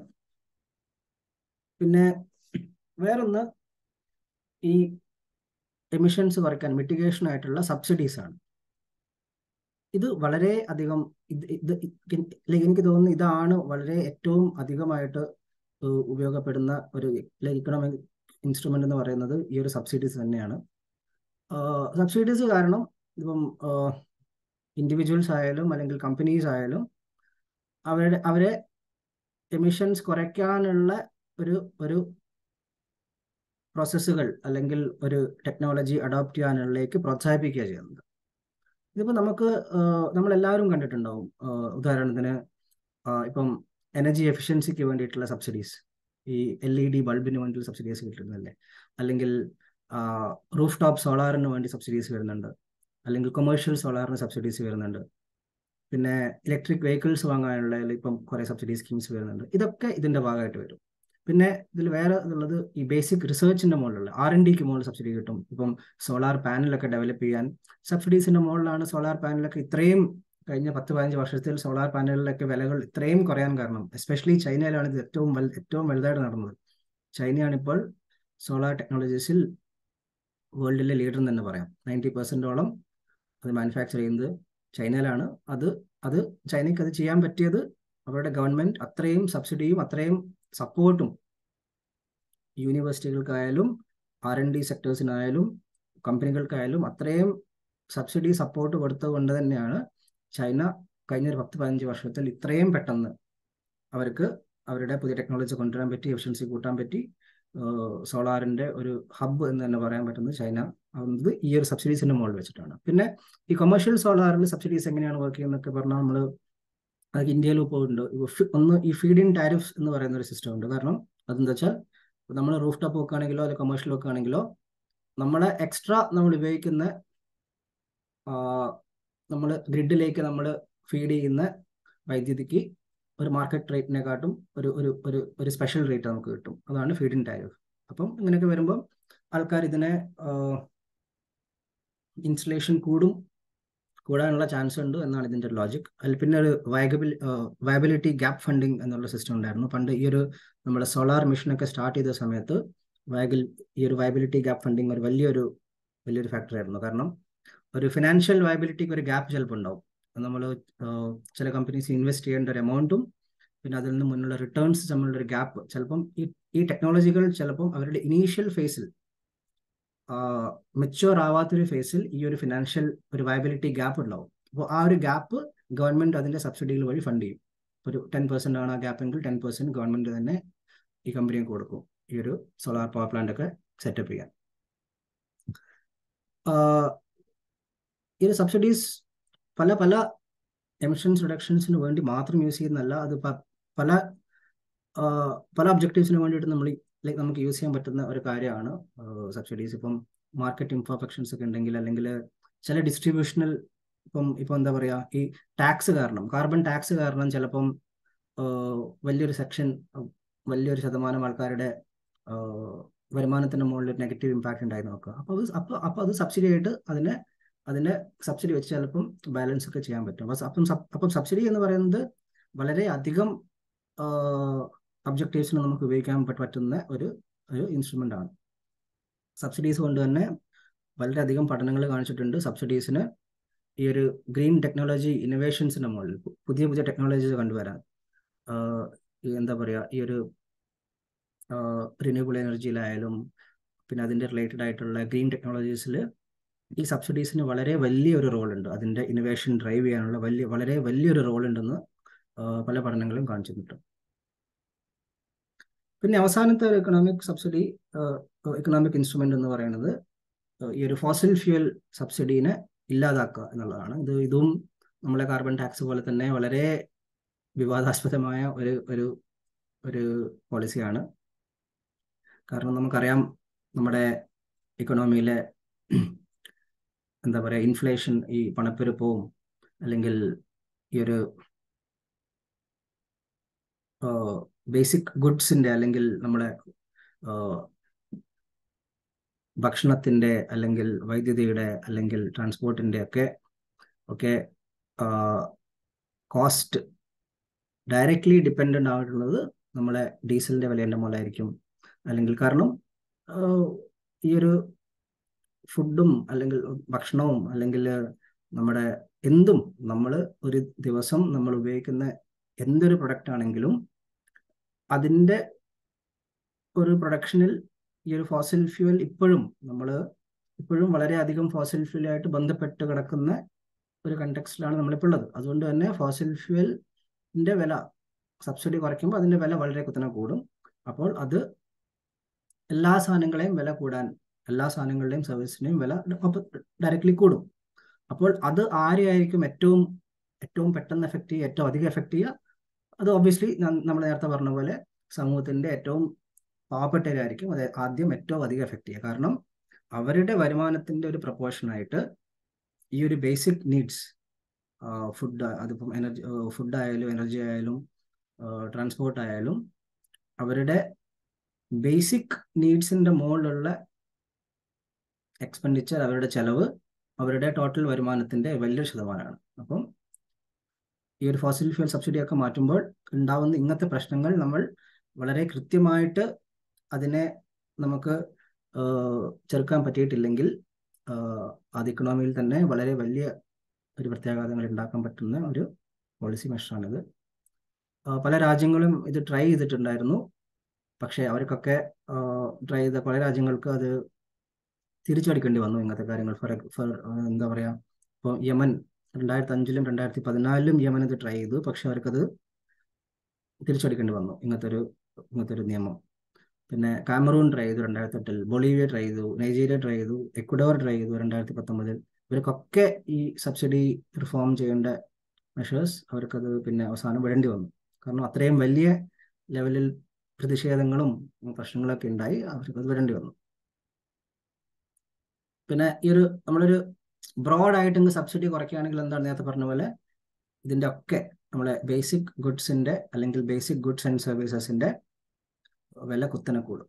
അത് നമ്മൾ എങ്ങനെ ടാക്കിൾ ചെയ്യണം, അത് നമ്മൾക്ക് എങ്ങനെ അതിനെ അഡ്രസ്സ് ചെയ്യാം എന്ന് കൃത്യമായിട്ടുള്ള ഒരു ധാരണ ഇല്ലാതെ നമുക്ക് ഈ ഒരു ഫോസിൽ ഫ്യൂൽ സബ്സിഡീനെ ഇല്ലാതാക്കുക എന്നുള്ളത് ഒരു പ്രാവർത്തികമായിട്ടുള്ള ഒരു ഒരു ഒരു ഒരു മെഷർ അല്ല, പ്രത്യേകിച്ചും ഈ വികസിത രാജ്യങ്ങളിൽ. ഇനി നമുക്ക് ഇക്കണോമിക് ഇൻസ്ട്രുമെന്റ്സ് കഴിഞ്ഞു. നമുക്ക് കുറച്ച് ഈ റെഗുലേറ്ററി ഇൻസ്ട്രുമെന്റ്സിലേക്ക് കിടക്കാം. അത് അധികമില്ല, 2-3 ഉള്ളൂ ഞാൻ ഇവിടെ ഡിസ്കസ് ചെയ്യുന്നുണ്ടുള്ളൂ. അതിൽ ഈ റെഗുലേറ്ററി ഇൻസ്ട്രുമെന്റ്സ് നമ്മൾ നേരത്തെ പറഞ്ഞ പോലെ അത് സർക്കാരുകൾ അവരുടെ നിയമനിർമ്മാണത്തിലൂടെ അല്ലെങ്കിൽ റെഗുലേഷൻസ് കൊണ്ടുവരുന്നതിലൂടെ ശ്രമിക്കുന്ന മാറ്റങ്ങൾ, അത് എങ്ങനെ ഇക്കോണമിനെ, അതെങ്ങനെ സമ്പദ് വ്യവസ്ഥയെ കുറച്ചുകൂടെ ഗ്രീനായി കുറച്ചുകൂടെ ലോ കാർബണിലേക്ക് എങ്ങനെ പുഷ് ചെയ്യാൻ പറ്റും എന്ന് വെച്ച് നമ്മൾ ഗവൺമെൻറ്റുകൾ ചെയ്യുന്ന റെഗുലേറ്ററി മെഷേഴ്സിനെയാണ് നമ്മൾ regulatory instruments four green economy അല്ലെങ്കിൽ ലോ കാർബൺ എക്കോണമി എന്ന് പറയുന്നത്. ഇതിൽ ഏറ്റവും മെയിനായിട്ടുള്ളത് പെർഫോമൻസ് സ്റ്റാൻഡേർഡ്സ് എന്ന് പറയും. ഇത് നമ്മൾ എല്ലാവരും എന്തായാലും കേട്ടിട്ടുള്ളതായിരിക്കും. ഇതിൻ്റെ പല പല വകഭേദങ്ങളുണ്ട്. ഇതിൻ്റെ ബേസിക് ഐഡിയ എന്താ വെച്ചാൽ, ഗവൺമെൻറ്റുകൾ പറയും ഇന്ന കാര്യത്തിന് ഇന്ന സ്പെസിഫിക് സ്റ്റാൻഡേർഡ്സ് നമ്മൾ ഫിക്സ് ചെയ്യാണ്. എനർജി എഫിഷ്യൻസിക്ക് ഒരു സ്റ്റാൻഡേർഡ് വേണം. അത് എങ്ങനെ അത് മീറ്റ് ചെയ്യണം എന്നുള്ളത് കമ്പനികളുടെയോ ബാക്കി പ്രൊഡ്യൂസേഴ്സിൻ്റെയോ ചുമതലയാണ്. പക്ഷേ അത് മീറ്റ് ചെയ്യണം. അതിന് കൃത്യമായിട്ട് വേറൊന്നും പറയുന്നില്ല. ടാക്സ് ഇല്ല, എമിഷൻസ് ട്രേഡിംഗ് ഒന്നും വേണ്ട. പക്ഷേ ഒരു ഉത്തരവ് അല്ലെങ്കിൽ ഒരു സ്റ്റാൻഡേർഡ് ഫിക്സ് ചെയ്യും. ഇതിൻ്റെ ഏറ്റവും നല്ല എക്സാമ്പിൾ എന്ന് വെച്ചാൽ നമ്മളെ വെഹിക്കിൾ എമിഷൻസിൻ്റെ BS4 റേറ്റിംഗ്, ഇപ്പം BS4 സ്റ്റാൻഡേർഡ്സ്, BS5 സ്റ്റാൻഡേർഡ്സ് ഇങ്ങനെ മാറിക്കൊണ്ടിരിക്കുന്നില്ലേ. അപ്പം BS4, 5 സ്റ്റാൻഡേർഡ്സ് ഇല്ലാത്ത പുതിയ വാഹനങ്ങൾ നമുക്ക് ഉണ്ടാക്കാൻ പറ്റില്ല. അതാണ് ഇതിൻ്റെ ബേസിക്.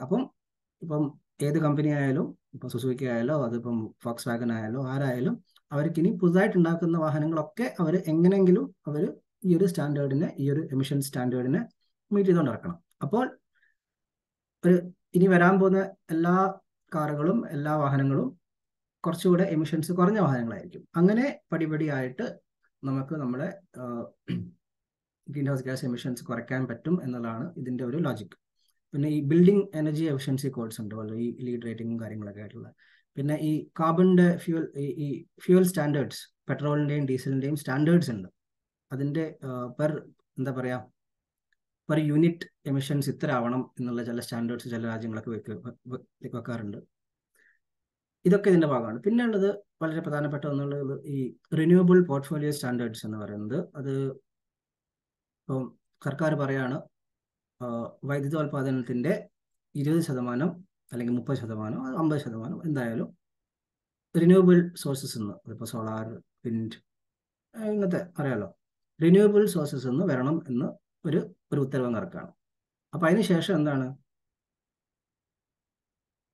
ഈ ഗ്രിഡിലുള്ള ഇവർ അതനുസരിച്ചിട്ട് ഗ്രിഡ് മാറും.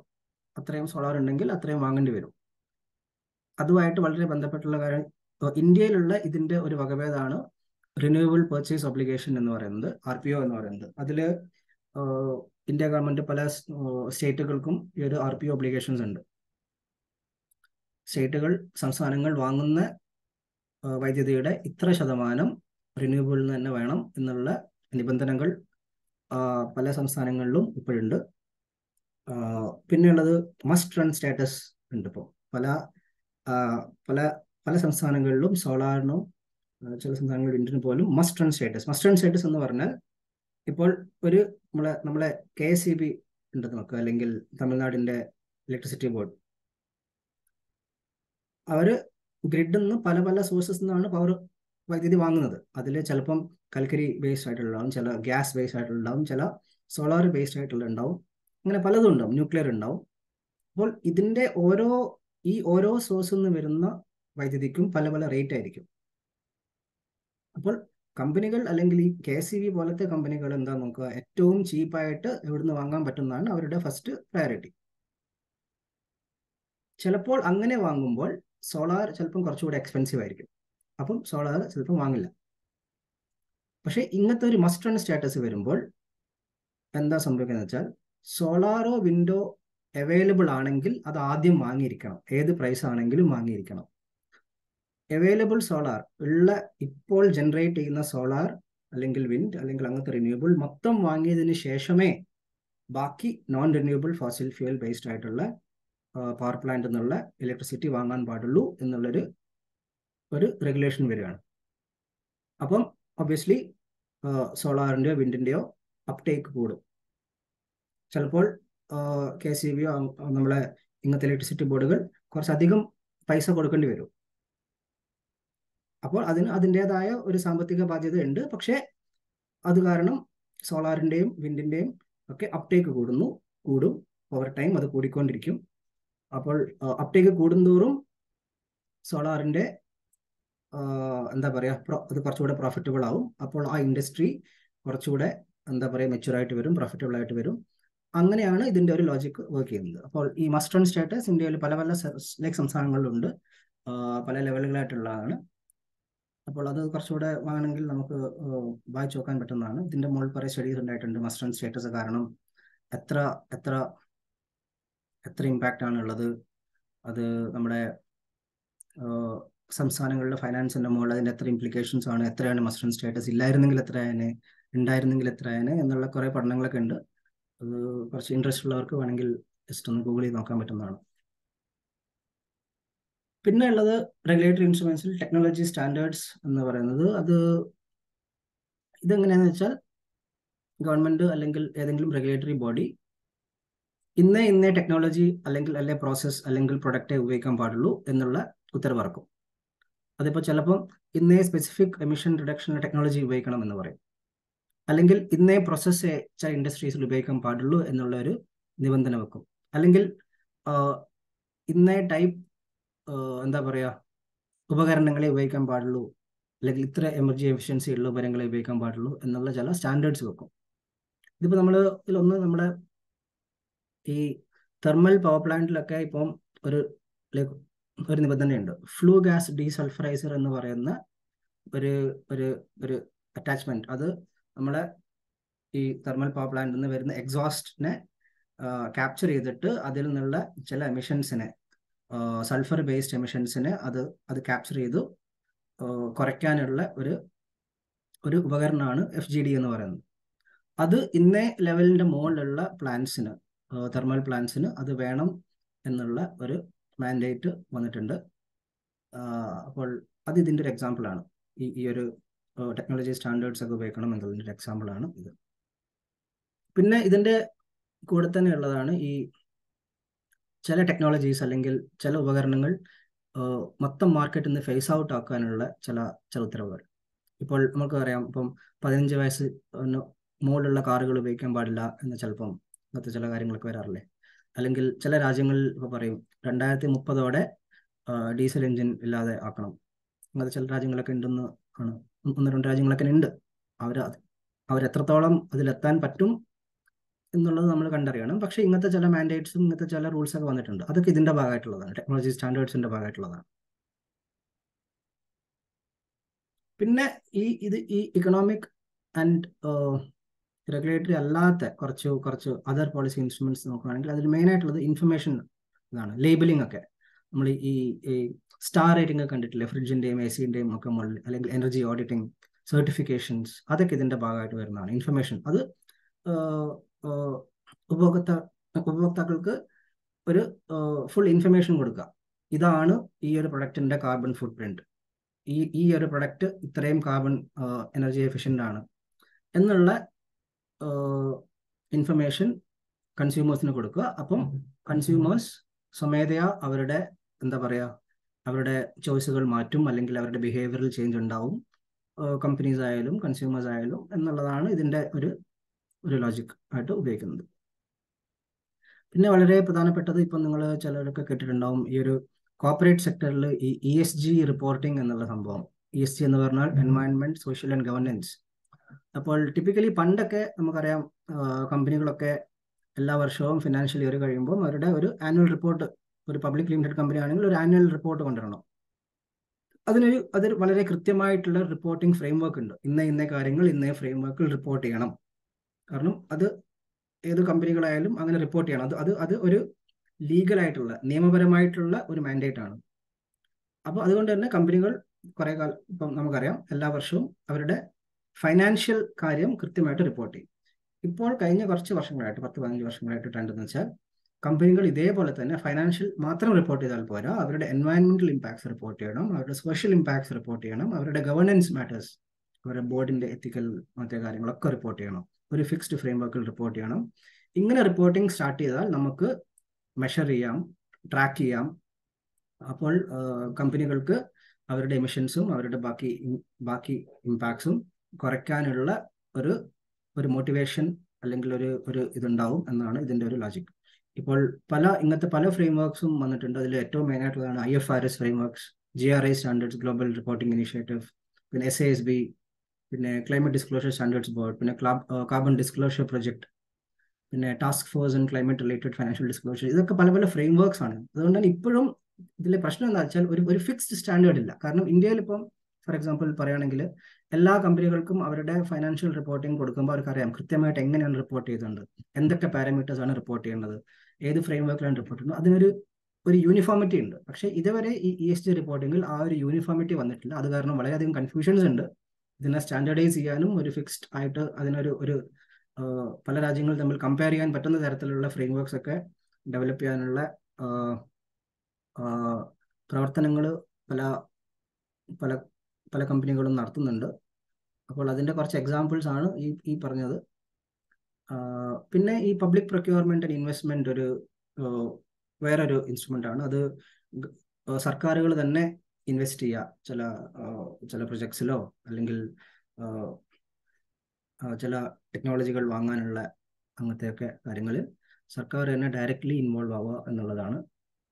പിന്നെ ട്രാൻസിഷൻ സപ്പോർട്ട് പോളിസീസ് എന്ന് ഉദ്ദേശിക്കുന്നത്, ഇന്നത്തെ ഇപ്പോഴത്തെ ഒരു ഫോസിൽ ഫ്യൂൽ ബേസ്ഡ് ഇക്കോണമിയിൽ നിന്ന് നമ്മൾ ഒരു ലോ കാർബൺ ഇക്കോണമിയിലേക്ക് പോകുമ്പോൾ ഒരു ട്രാൻസിഷൻ പീരീഡ് ഉണ്ടല്ലോ. ആ സമയത്തുള്ള കുറച്ച് ഇൻസ്റ്റബിലിറ്റീസ് ഉണ്ടാവും. ആ സമയത്ത് പല ഇക്കണോമിയിലെ പല സെക്ടേഴ്സിലും കുറച്ചൊരു ഷോക്ക് വരും. കാരണം പെട്ടെന്ന് മാറുമ്പോൾ അതിൻ്റെതായ കുറച്ച് പ്രശ്നങ്ങൾ വരും. അപ്പം അതിനെയൊക്കെ ഏറ്റവും കുറച്ചുകൊണ്ട് എങ്ങനെ മുന്നോട്ട് പോകാം, അപ്പം ആ ഒരു സമയത്തിനുള്ള പോളിസീസ് ഉണ്ടാക്കുക. ഇതിനെയാണ് ഈ ഒരു ട്രാൻസാക്ഷൻ സപ്പോർട്ട് പോളിസീസ് എന്ന് പറയുന്നത്. അതിൽ അധികം ഞാനത് ഡീറ്റെയിൽ ആയിട്ട് പോകുന്നില്ല. അപ്പോൾ ഇത്രയാണ് നമ്മളെ പോളിസി ഇൻസ്ട്രുമെന്റ്സ് നമ്മളെ മുന്നിലുള്ളത്. ഇത് വളരെ ബ്രീഫായിട്ട് ഇതിൻ്റെ ഒരു ഡിസ്ക്രിപ്ഷൻ മാത്രമാണ് ഞാൻ തന്നത്. ഇനി നമുക്ക് പെട്ടെന്ന് തന്നെ വേറൊരു ആസ്പെക്റ്റിലേക്ക് പോകാം. നമ്മൾ ഈ ഒരു ലോ കാർബൺ ഇക്കോണമിയാണല്ലോ ഡിസ്കസ് ചെയ്യുന്നത്. അതിൽ ഇന്ത്യയുടെ ഒരു long term law carbon development pathway എന്നുള്ളൊരു ഡോക്യുമെന്റ് ഉണ്ട്. അത് ഇന്ത്യയുടെ ഒരു ഒഫീഷ്യൽ ആയിട്ടുള്ള ഒരു സബ്മിഷനാണ്.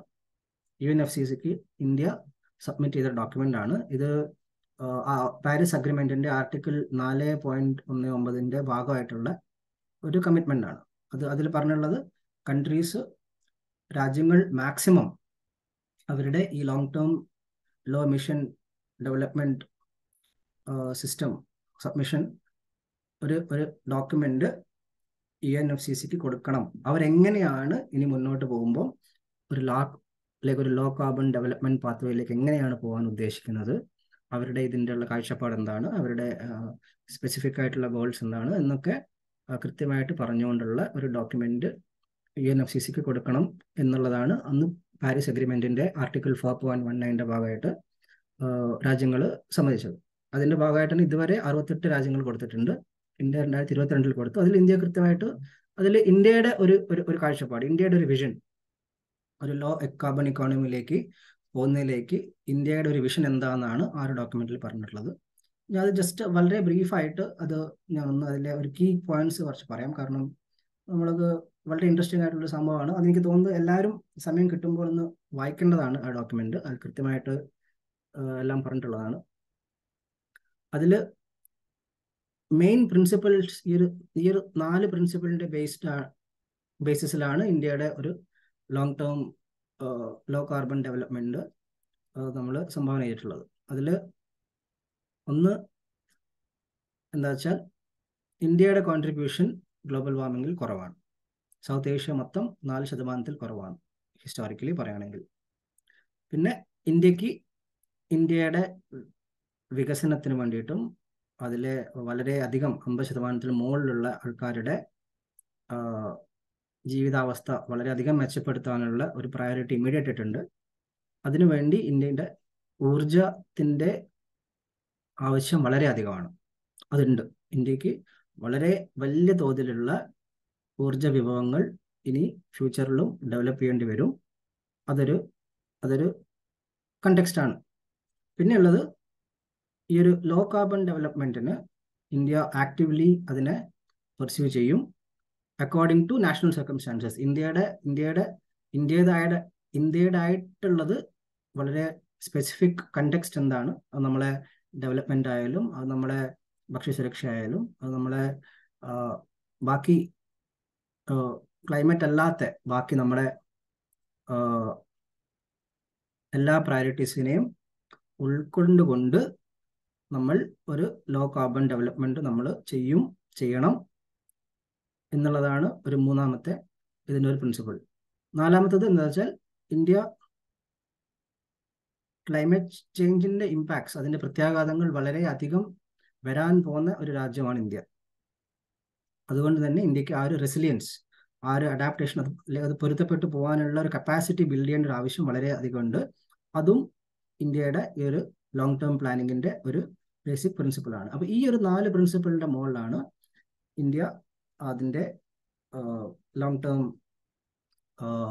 ഗോൾസ് ഫിക്സ് ചെയ്തത്. ഇനി ഈ ഒരു long term development സ്ട്രാറ്റജിയുടെ key elements എന്താണെന്ന് നോക്കാം. അതൊരു 4-5 എണ്ണമാണ് അതിൽ ആ ഡോക്യുമെന്റിൽ പറഞ്ഞിട്ടുള്ളത്. ഒന്ന്, law carbon development of electricity systems consistent with development. നമ്മുടെ വികസനാവശ്യത്തിന് വേണ്ടിയിട്ടുള്ള വൈദ്യുത ഇൻഫ്രാസ്ട്രക്ചറിനെ നമ്മൾ ഒരു ലോ കാർബൺ പാത്വേയിൽ ഡെവലപ്പ് ചെയ്യും എന്നുള്ളതാണ്. അതിൻ്റെ അർത്ഥം rational utilisation of fossil fuel resources with due regard to energy security. ഊർജ്ജ സുരക്ഷ വളരെ പ്രധാനപ്പെട്ട ഒരു ഫാക്ടറാണ്. അതുകൊണ്ട് തന്നെ നമ്മളെ കയ്യിലുള്ള റിസോഴ്സസ്, നമ്മളെ കയ്യിലുള്ള ഫോസിൽ ഫ്യൂൽ പോലും നമ്മൾ ഒപ്റ്റിമൈസ്ഡ് ആയിട്ട് റാഷണലായിട്ട് ഉപയോഗിക്കും. പെട്ടെന്ന് തന്നെ എല്ലാം കത്തിച്ചു തീർക്കുന്നല്ല, പക്ഷെ അതിനർത്ഥം നാളെ തന്നെ ഫോസിൽ ഫ്യൂൽസ് എല്ലാം അടച്ചുപൂട്ടുന്നുമല്ല. അത് രണ്ടും ചെയ്യാനുള്ള നമുക്ക് പറ്റില്ല. നമ്മളെ കൊണ്ട് പറ്റുന്നത് മാക്സിമം ആയിട്ട് നമ്മളെ ഡെവലപ്മെന്റൽ പ്രയോറിറ്റീസിനും നമ്മളെ എനർജി സെക്യൂരിറ്റിക്കും പിന്നെ അതിൻ്റെ കൂടെ തന്നെ ഒരു ലോ കാർബൺ ഡെവലപ്മെന്റിന് വേണ്ടിയിട്ട് നമ്മൾ ഒപ്റ്റിമൈസ്ഡ് ആയിട്ടുള്ള ഒരു എനർജി പോളിസി അല്ലെങ്കിൽ law carbon development of energy systems, electricity systems ഉണ്ടാക്കും എന്നുള്ളതാണ് ഇതിൻ്റെ ഫസ്റ്റ് ഒരു എലിമെന്റ്. പിന്നെ രണ്ടാമത് ഒരു ഇൻറ്റഗ്രേറ്റഡ് ആയിട്ടുള്ള, എഫിഷ്യൻ്റ് ആയിട്ടുള്ള, ഇൻക്ലൂസീവ് ആയിട്ടുള്ള ഒരു ലോ കാർബൺ ട്രാൻസ്പോർട്ട് സിസ്റ്റം ഉണ്ടാക്കണം എന്നുള്ളതാണ്.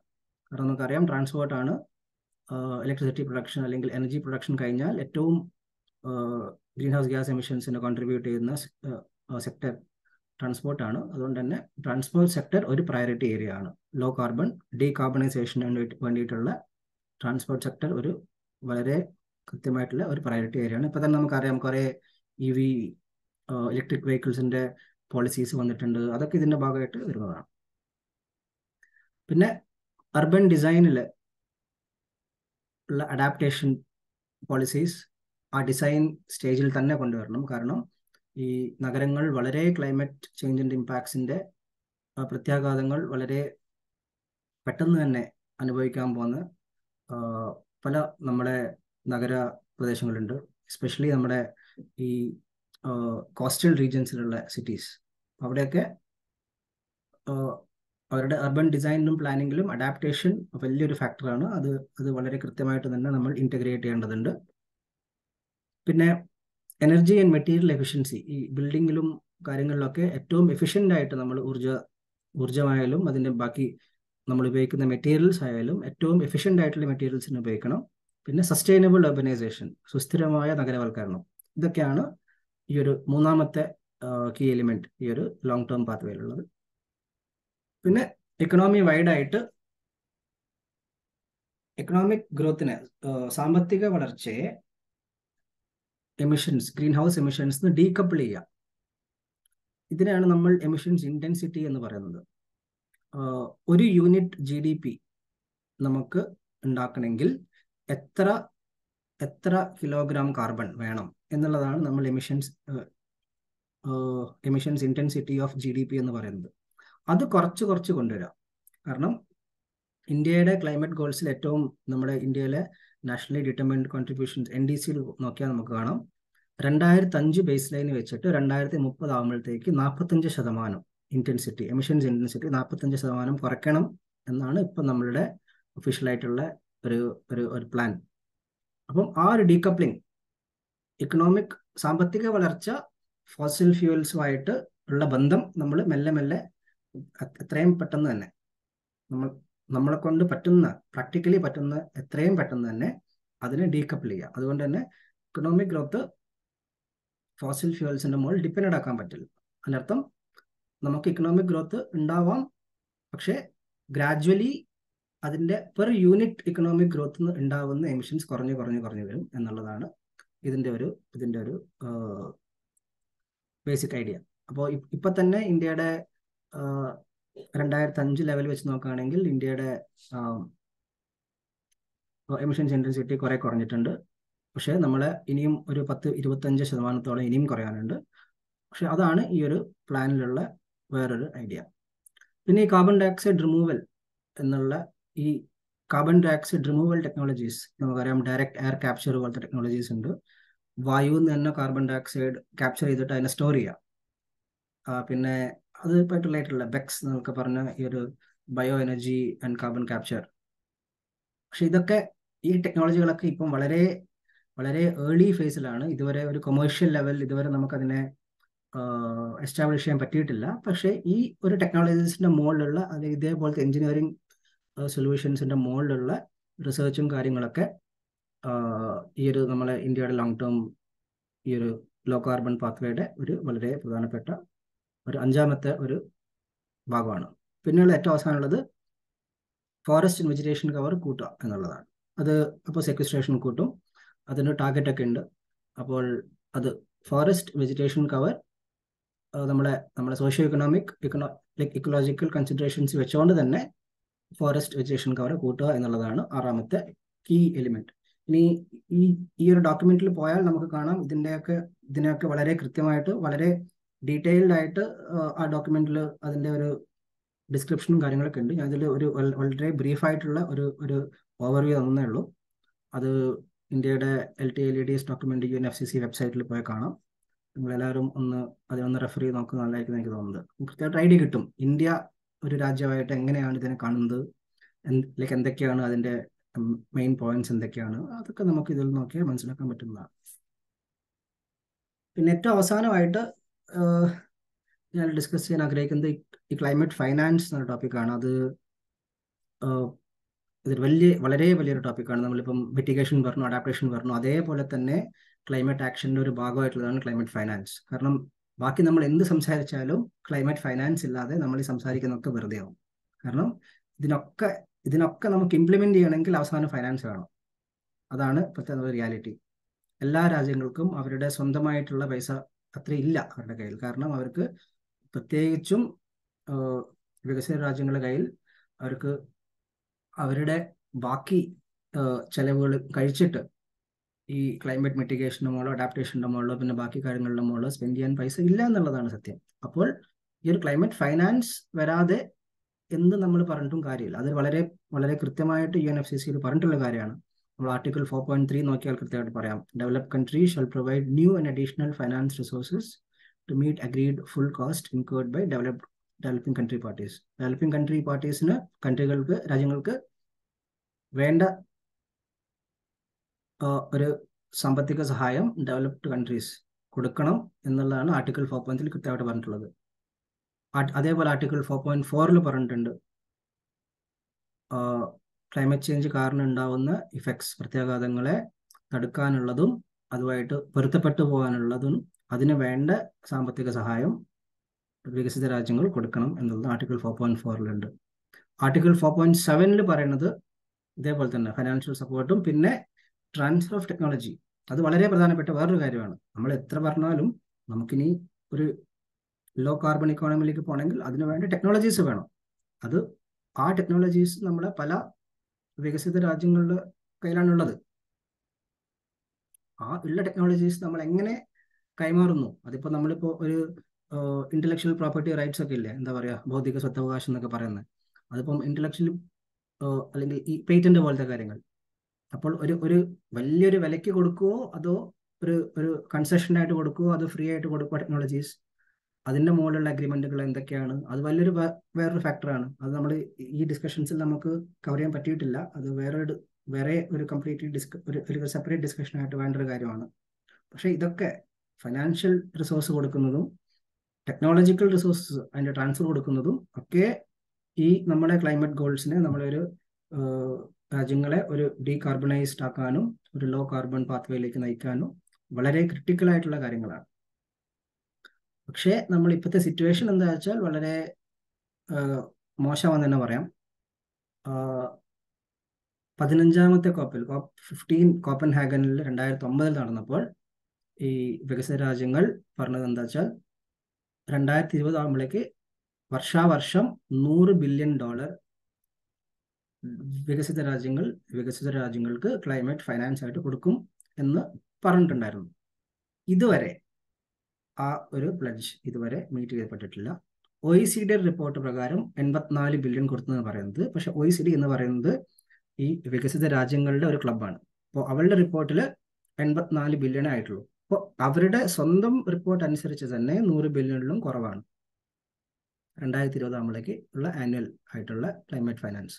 പക്ഷേ ഓക്സ്ഫാം പോലെയുള്ള അല്ലെങ്കിൽ പല സ്റ്റഡികളും പല പഠനങ്ങളും കാണിച്ചതെന്ന് വെച്ചാൽ നമ്മളെ ആക്ച്വൽ വാല്യൂ ശരിക്കുള്ള ക്ലൈമറ്റ് ഫൈനാൻസ് ഇതിലും എത്രയോ കുറവാണ്. ഈ 84 ബില്യണിൽ എത്രയോ കുറവാണ്. കാരണം ഈ 84 ബില്യൺ കിട്ടുന്നത് ഈ ഒരു ക്ലൈമറ്റ് ഫൈനാൻസ് ആയിട്ട് അക്കൗണ്ടിങ് ചെയ്യുന്നതിലുള്ള വളരെ വളരെ എന്താ പറയുക,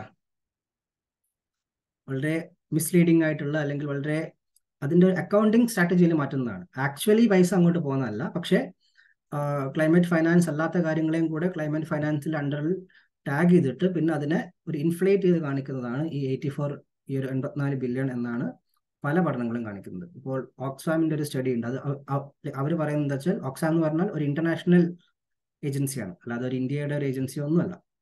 ഒരു ഇന്റർനാഷണൽ ഏജൻസി എന്ന് പറയുന്നതാണ്. മാക്സിമം 21 അല്ലെങ്കിൽ 24.5 ബില്യണിൻ്റെ അടുത്താണ് ഇതിൻ്റെ ആക്ച്വൽ ക്ലൈമറ്റ് ഫൈനാൻസിന്റെ വാല്യൂ എന്ന് ആണ് പറയുന്നത്. അപ്പോൾ നമുക്ക് മനസ്സിലാക്കാം അവർ പ്ലഡ്ജ് ചെയ്തതിനെക്കാട്ടും എത്രയോ കുറവാണ് ഇതുവരെയുള്ള ക്ലൈമറ്റ് ഫൈനാൻസ്. അതുകൊണ്ട് തന്നെ വികസിത രാജ്യങ്ങൾക്ക് അവർക്ക് വേണ്ട അഡാപ്റ്റേഷനിലായാലും അവർക്കൊണ്ട് ചെയ്യാൻ പറ്റുന്ന കുറച്ചൊരു മിറ്റിഗേഷൻ ആയാലും ഈ ഒരു ഫൈനാൻസിന്റെ അഭാവം കാരണം അത് ചെയ്യേണ്ട പോലെ ചെയ്യാൻ പറ്റുന്നില്ല. പിന്നെ ഈ ക്ലൈമറ്റ് ഫൈനാൻസിൽ ഉള്ള രണ്ട് പ്രശ്നങ്ങൾ ഞാൻ പെട്ടെന്ന് പറഞ്ഞു പോവാം. കാരണം ഈ ഓരോ ടോപ്പിക്സിന്റെ മുകളിലും നമുക്ക് കുറേയധികം ഡിസ്കസ് ചെയ്യാനുണ്ട്. പക്ഷെ ജസ്റ്റ് ഞാൻ ടച്ച് ചെയ്ത് പോവാം. ഒന്ന്, ക്ലൈമറ്റ് ഫൈനാൻസിൽ പറയുന്നത് വെച്ചാൽ ലോൺ അല്ലെങ്കിൽ ഗ്രാൻഡ് ഏതാണ് വേണ്ടതെന്ന് വെച്ചാൽ ഈ UNFCCയിൽ പറയുന്നത് ക്ലൈമറ്റ് ഫൈനാൻസ് എപ്പോഴും ഒരു കൺസെഷനിലായിരിക്കണം. ഒന്നുകിൽ ഗ്രാൻഡ് ആയിരിക്കണം അല്ലെങ്കിൽ വളരെ കുറഞ്ഞ റേറ്റിലുള്ള ലോൺസ് ആയിരിക്കണം. കാരണം ഇത് എല്ലാം കൊമേഴ്ഷ്യൽ റേറ്റിൽ എല്ലാം മാർക്കറ്റ് റേറ്റിലുള്ള ലോൺസ് ആണെങ്കിൽ അതിൽ കാര്യമില്ല. കാരണം അത് ഇപ്പം രാജ്യങ്ങൾക്ക് ബാങ്കിൽ പോലും എടുക്കാമല്ലോ. പക്ഷേ അത് അവരെ ഒരു കടക്കണിയിലേക്ക് തള്ളിവിടും. ഒരു ഗ്രീൻ ഡെറ്റ് എന്ന് തന്നെ പറയാം. ഇന്ത്യ പോലുള്ള രാജ്യങ്ങൾ, അല്ലെങ്കിൽ ഇന്ത്യനെ കാട്ടും ഇപ്പം ആഫ്രിക്കൻ രാജ്യങ്ങൾക്കൊക്കെ ഈ ഒരു ഗ്രീൻ ഡെറ്റ് എന്നുള്ളത് വളരെ, എന്താണ് പറയുക, അവർ ഇപ്പോഴും അഭിമുഖീകരിക്കുന്ന ഒരു ഒരു ഒരു പ്രശ്നമാണ്. കാരണം കിട്ടുന്ന അധിക ക്ലൈമറ്റ് ഫൈനാൻസും ഇപ്പോൾ ലോണിലായിട്ടാണ് വരുന്നത്, ഗ്രാൻഡ് ആയിട്ടല്ല. നല്ല നല്ല പലിശയോട് കൂടെയുള്ള ഫൈനാൻസ് ആണ് ഇപ്പോഴും 50% മുകളിൽ ഇപ്പോഴും ലോണായിട്ട് തന്നെയാണ് പോകുന്നത്. അത് വലിയൊരു പ്രശ്നമാണ്. പിന്നെ വരുന്ന ക്ലൈമറ്റ് ഫൈനാൻസ് അധികവും പോകുന്നത് മിറ്റിഗേഷനിലേക്കാണ്. അഡാപ്റ്റേഷനിലേക്കുള്ള ഫൈനാൻസ് വളരെ കുറവാണ്. എന്നിരുന്നാലും ഈ വികസിത രാജ്യങ്ങൾക്ക് അഡാപ്റ്റേഷൻ ആണ് ഏറ്റവും വലിയ പ്രയോറിറ്റി. കാരണം മിറ്റിഗേഷന്റെ ലീഡർഷിപ്പ് എടുക്കേണ്ടത് വികസിത രാജ്യങ്ങളാണ്. അഡാപ്റ്റേഷനാണ് വികസിത രാജ്യങ്ങൾക്കാണ് ഏറ്റവും ക്ലൈമറ്റ് ഇമ്പാക്ട്, അതിന്റെ പ്രത്യാഘാതങ്ങൾ ഉണ്ടാകാൻ പോകുന്നത്. അപ്പോൾ അതിനായിട്ട് പൊരുത്തപ്പെട്ടു പോകാൻ അവർക്ക് ഏറ്റവും സപ്പോർട്ട് വേണ്ടത് അഡാപ്റ്റേഷനിലാണ്. പക്ഷേ ഈ വരുന്ന ക്ലൈമറ്റ് ഫൈനാൻസ് കുറവാണ്, വരുന്നത് അധികവും ലോൺ ആയിട്ടാണ് വരുന്നത്. പിന്നെ മൂന്നാമത്തത് വരുന്നത് അധികവും മിറ്റിഗേഷന് വേണ്ടിയിട്ടാണ് വരുന്നത്, അഡാപ്റ്റേഷന് വേണ്ടിയിട്ടല്ല വരുന്നത്. അപ്പോൾ എല്ലാ ലെവലിലും ഈ ഒരു 3 ലെവലിലും പ്രശ്നങ്ങളുണ്ട് ഈ ക്ലൈമറ്റ് ഫൈനാൻസിൽ നമ്മളിപ്പോൾ നോക്കുകയാണെങ്കിൽ. അപ്പോൾ ഇതിൻ്റെയൊക്കെ ഒരു ഫുൾ ഇംപ്ലിക്കേഷൻസ് എന്ന് പറയുന്നത് ഈ നമ്മുടെ വികസിത രാജ്യങ്ങൾക്ക് അവർ ചെയ്യേണ്ട കാര്യങ്ങൾ പോലും അവർക്ക് ചെയ്യാൻ പറ്റുന്നില്ല ഈ ഒരു പ്രശ്നം കാരണം. പിന്നെ വേറെ പ്രശ്നം എന്ന് വെച്ചാൽ എന്താണ് ക്ലൈമറ്റ് ഫൈനാൻസ് എന്നുള്ളതിന് ഇതുവരെ ഒരു ഡെഫിനിഷൻ കൃത്യമായിട്ട് ഒരു ഒരു ഒരു ഒരു ഫൈനൽ അഗ്രിമെന്റ് അതിൻ്റെ മുകളിൽ വന്നിട്ടില്ല. കാരണം ഇപ്പം നമ്മൾ കഴിഞ്ഞ തവണ ഒരു സ്റ്റഡി നടത്തിയപ്പോൾ നമ്മൾ ജസ്റ്റ് നോക്കുമായിരുന്നു, ഇന്ത്യക്ക് കിട്ടിയ ക്ലൈമറ്റ് ഫൈനാൻസ് പ്രൊജക്ട്സിന്റെ ഒരു ഡീറ്റെയിൽ ആയിട്ട് നോക്കുമായിരുന്നു. അതിൽ എല്ലാം ക്ലൈമറ്റ് ഫൈനാൻസ് ആയിട്ട് ചിലപ്പം ടാഗ് ചെയ്യും. ചിലപ്പോൾ ഒരു ഹോസ്പിറ്റൽ ഉണ്ടാക്കിയാൽ ചിലപ്പോൾ അതിനെ ക്ലൈമറ്റ് ഫൈനാൻസ് ആയിട്ട് അവർ ടാഗ് ചെയ്തിട്ട് ഇത് ക്ലൈമറ്റ് ഫൈനാൻസ് ആണെന്ന് പറഞ്ഞിട്ട് അതിൻ്റെ അണ്ടറിലാണ് അക്കൗണ്ട് ചെയ്യുക. ഇങ്ങനത്തെ പ്രശ്നങ്ങൾ വളരെ അധികം ഉണ്ട്. അപ്പോൾ എന്താണ് കൃത്യമായിട്ട് ക്ലൈമറ്റ് ഫൈനാൻസ്? എല്ലാ വികസനത്തിന് വേണ്ടിയിട്ടുള്ള എല്ലാ ഫൈനാൻസും ക്ലൈമറ്റ് ഫൈനാൻസ് ആണോ? എങ്ങനെ നമുക്ക് ഇത് രണ്ടിനെയും നമുക്ക് കൃത്യമായിട്ട് ഇത് ക്ലൈമറ്റ് ഫൈനാൻസ് ആണ്, ഇത് ക്ലൈമറ്റ് ഫൈനാൻസ് അല്ല എന്ന് പറയാൻ പറ്റുമോ എന്നുള്ളൊരു മെത്തഡോളജി ഡെവലപ്പ് ചെയ്യാനുള്ള അഗ്രിമെന്റ് ഇതുവരെ വന്നിട്ടില്ല. പല വികസിത രാജ്യങ്ങളും ട്രൈ ചെയ്യുന്നത് വെച്ചാൽ അവർ കൊടുക്കുന്ന എല്ലാത്തിനെയും ക്ലൈമറ്റ് ഫൈനാൻസ് ആയിട്ട് അങ്ങ് ടാഗ് ചെയ്തിട്ട് അങ്ങനെ നമ്മളെ ഉത്തരവാദിത്വം കഴിഞ്ഞു എന്ന തരത്തിൽ കൈ കഴുകാനുള്ള ഒരു സ്ട്രാറ്റജിയാണ് വികസിത രാജ്യങ്ങളുടെ കയ്യിൽ നിന്ന് നമ്മൾ കഴിഞ്ഞ പല നെഗോസിയേഷൻസിലായിട്ട് നമ്മൾ കാണുന്നത്. അതേസമയം വികസിത രാജ്യങ്ങൾ പറയുന്നത് വളരെ കൃത്യമായിട്ട് തന്നെ ക്ലൈമറ്റിന്റെ മുകളിൽ ഡയറക്ട്ലി ക്ലൈമറ്റിന് വേണ്ടിയിട്ട് തരുന്നത് മാത്രമേ ക്ലൈമറ്റ് ഫൈനാൻസ് ആയിട്ട് നമുക്ക് കണക്ക് കൂട്ടാൻ പറ്റുള്ളൂ. നിങ്ങൾ തരുന്ന എല്ലാം ക്ലൈമറ്റ് ഫൈനാൻസ് ആയിട്ട് കണക്ക് കൂട്ടാൻ പറ്റില്ല, അത് വേറെ കാറ്റഗറിയിൽ ഉൾപ്പെടുത്തണം എന്നൊക്കെയാണ്. ഇതാണ് ഈ ഒരു പ്രശ്നത്തിന്റെ മെയിൻ ആയിട്ടുള്ള ഒരു കോൺഫ്ലിക്റ്റ് പോയിന്റ് ഇതാണ്. അപ്പോൾ ഇതാണ് നമ്മുടെ ഇന്നത്തെ മെയിൻ ആയിട്ടുള്ള പോയിന്റ്സ്. ഇനി ഇതിലും ഈ ഒരു ക്ലൈമറ്റ് ഫൈനാൻസിന്റെ മുകളിൽ വളരെയധികം ഡിസ്കസ് ചെയ്യാനുണ്ട്, പക്ഷെ നമുക്ക് ഈ ഒരു ലെക്ചറിൽ നമുക്ക് ചെയ്യാൻ പറ്റുമെന്ന് തോന്നുന്നില്ല. പിന്നെ ഇതേപോലെ തന്നെ ടെക്നോളജി ട്രാൻസ്ഫർ അല്ലെങ്കിൽ ടെക്നോളജി അഡപ്റ്റേഷൻ, അതിൻ്റെ മുകളിൽ നമുക്ക് കുറേ ഡിസ്കസ് ചെയ്യാനുണ്ട്. പിന്നെ പക്ഷേ അതും നമുക്ക് ഇന്ന് ഈ ഒരു ലെക്ചറിന്റെ ഭാഗമായിട്ട് നമുക്ക് ചെയ്യാൻ പറ്റില്ല. പക്ഷെ ചിലപ്പോൾ നമുക്ക് ലൂക്ക പോലെ തന്നെ അവരുടെ ഇനി നമ്മൾ മുന്നോട്ട് പോകുമ്പോൾ ഇതേപോലത്തെ ക്ലൈമറ്റ് ചേഞ്ചിന്റെ മുകളിൽ വേറെ ലെക്ചർ സീരീസ് വെക്കുകയാണെങ്കിൽ നമുക്ക് ഇതിൽ തന്നെ ഓരോ ടോപ്പിക്സ് എടുത്തിട്ട് നമുക്ക് വേണമെങ്കിൽ ഡിസ്കസ് ചെയ്യാൻ പറ്റുന്നതാണ്. ഡിസ്കസ് ചെയ്യണം. പ്രത്യേകിച്ചും ക്ലൈമറ്റ് ഫൈനാൻസ് പോലത്തെ ടോപ്പിക്സ് നമ്മൾ ഇനിയും ഡിസ്കസ് ചെയ്യേണ്ടതാണ്. പക്ഷേ ഇന്ന് ഇത്രയേ ഉള്ളൂ. ഒരു ലോ കാർബൺ ഇക്കോണമിയിലേക്കുള്ള ഒരു വളരെ ബ്രീഫായിട്ടുള്ള ഒരു ഓവർവ്യൂ ഇന്ന് തരാൻ പറ്റി എന്ന് ഞാൻ വിശ്വസിക്കുന്നു. പിന്നെ ബാക്കിയുള്ളത് നമുക്ക് അടുത്ത ഒരു സെഷനുകളിൽ ചെയ്യാൻ പറ്റുമെന്ന് നമുക്ക് നോക്കാം. അപ്പം എല്ലാവർക്കും നന്ദി, നമസ്കാരം, താങ്ക് യു.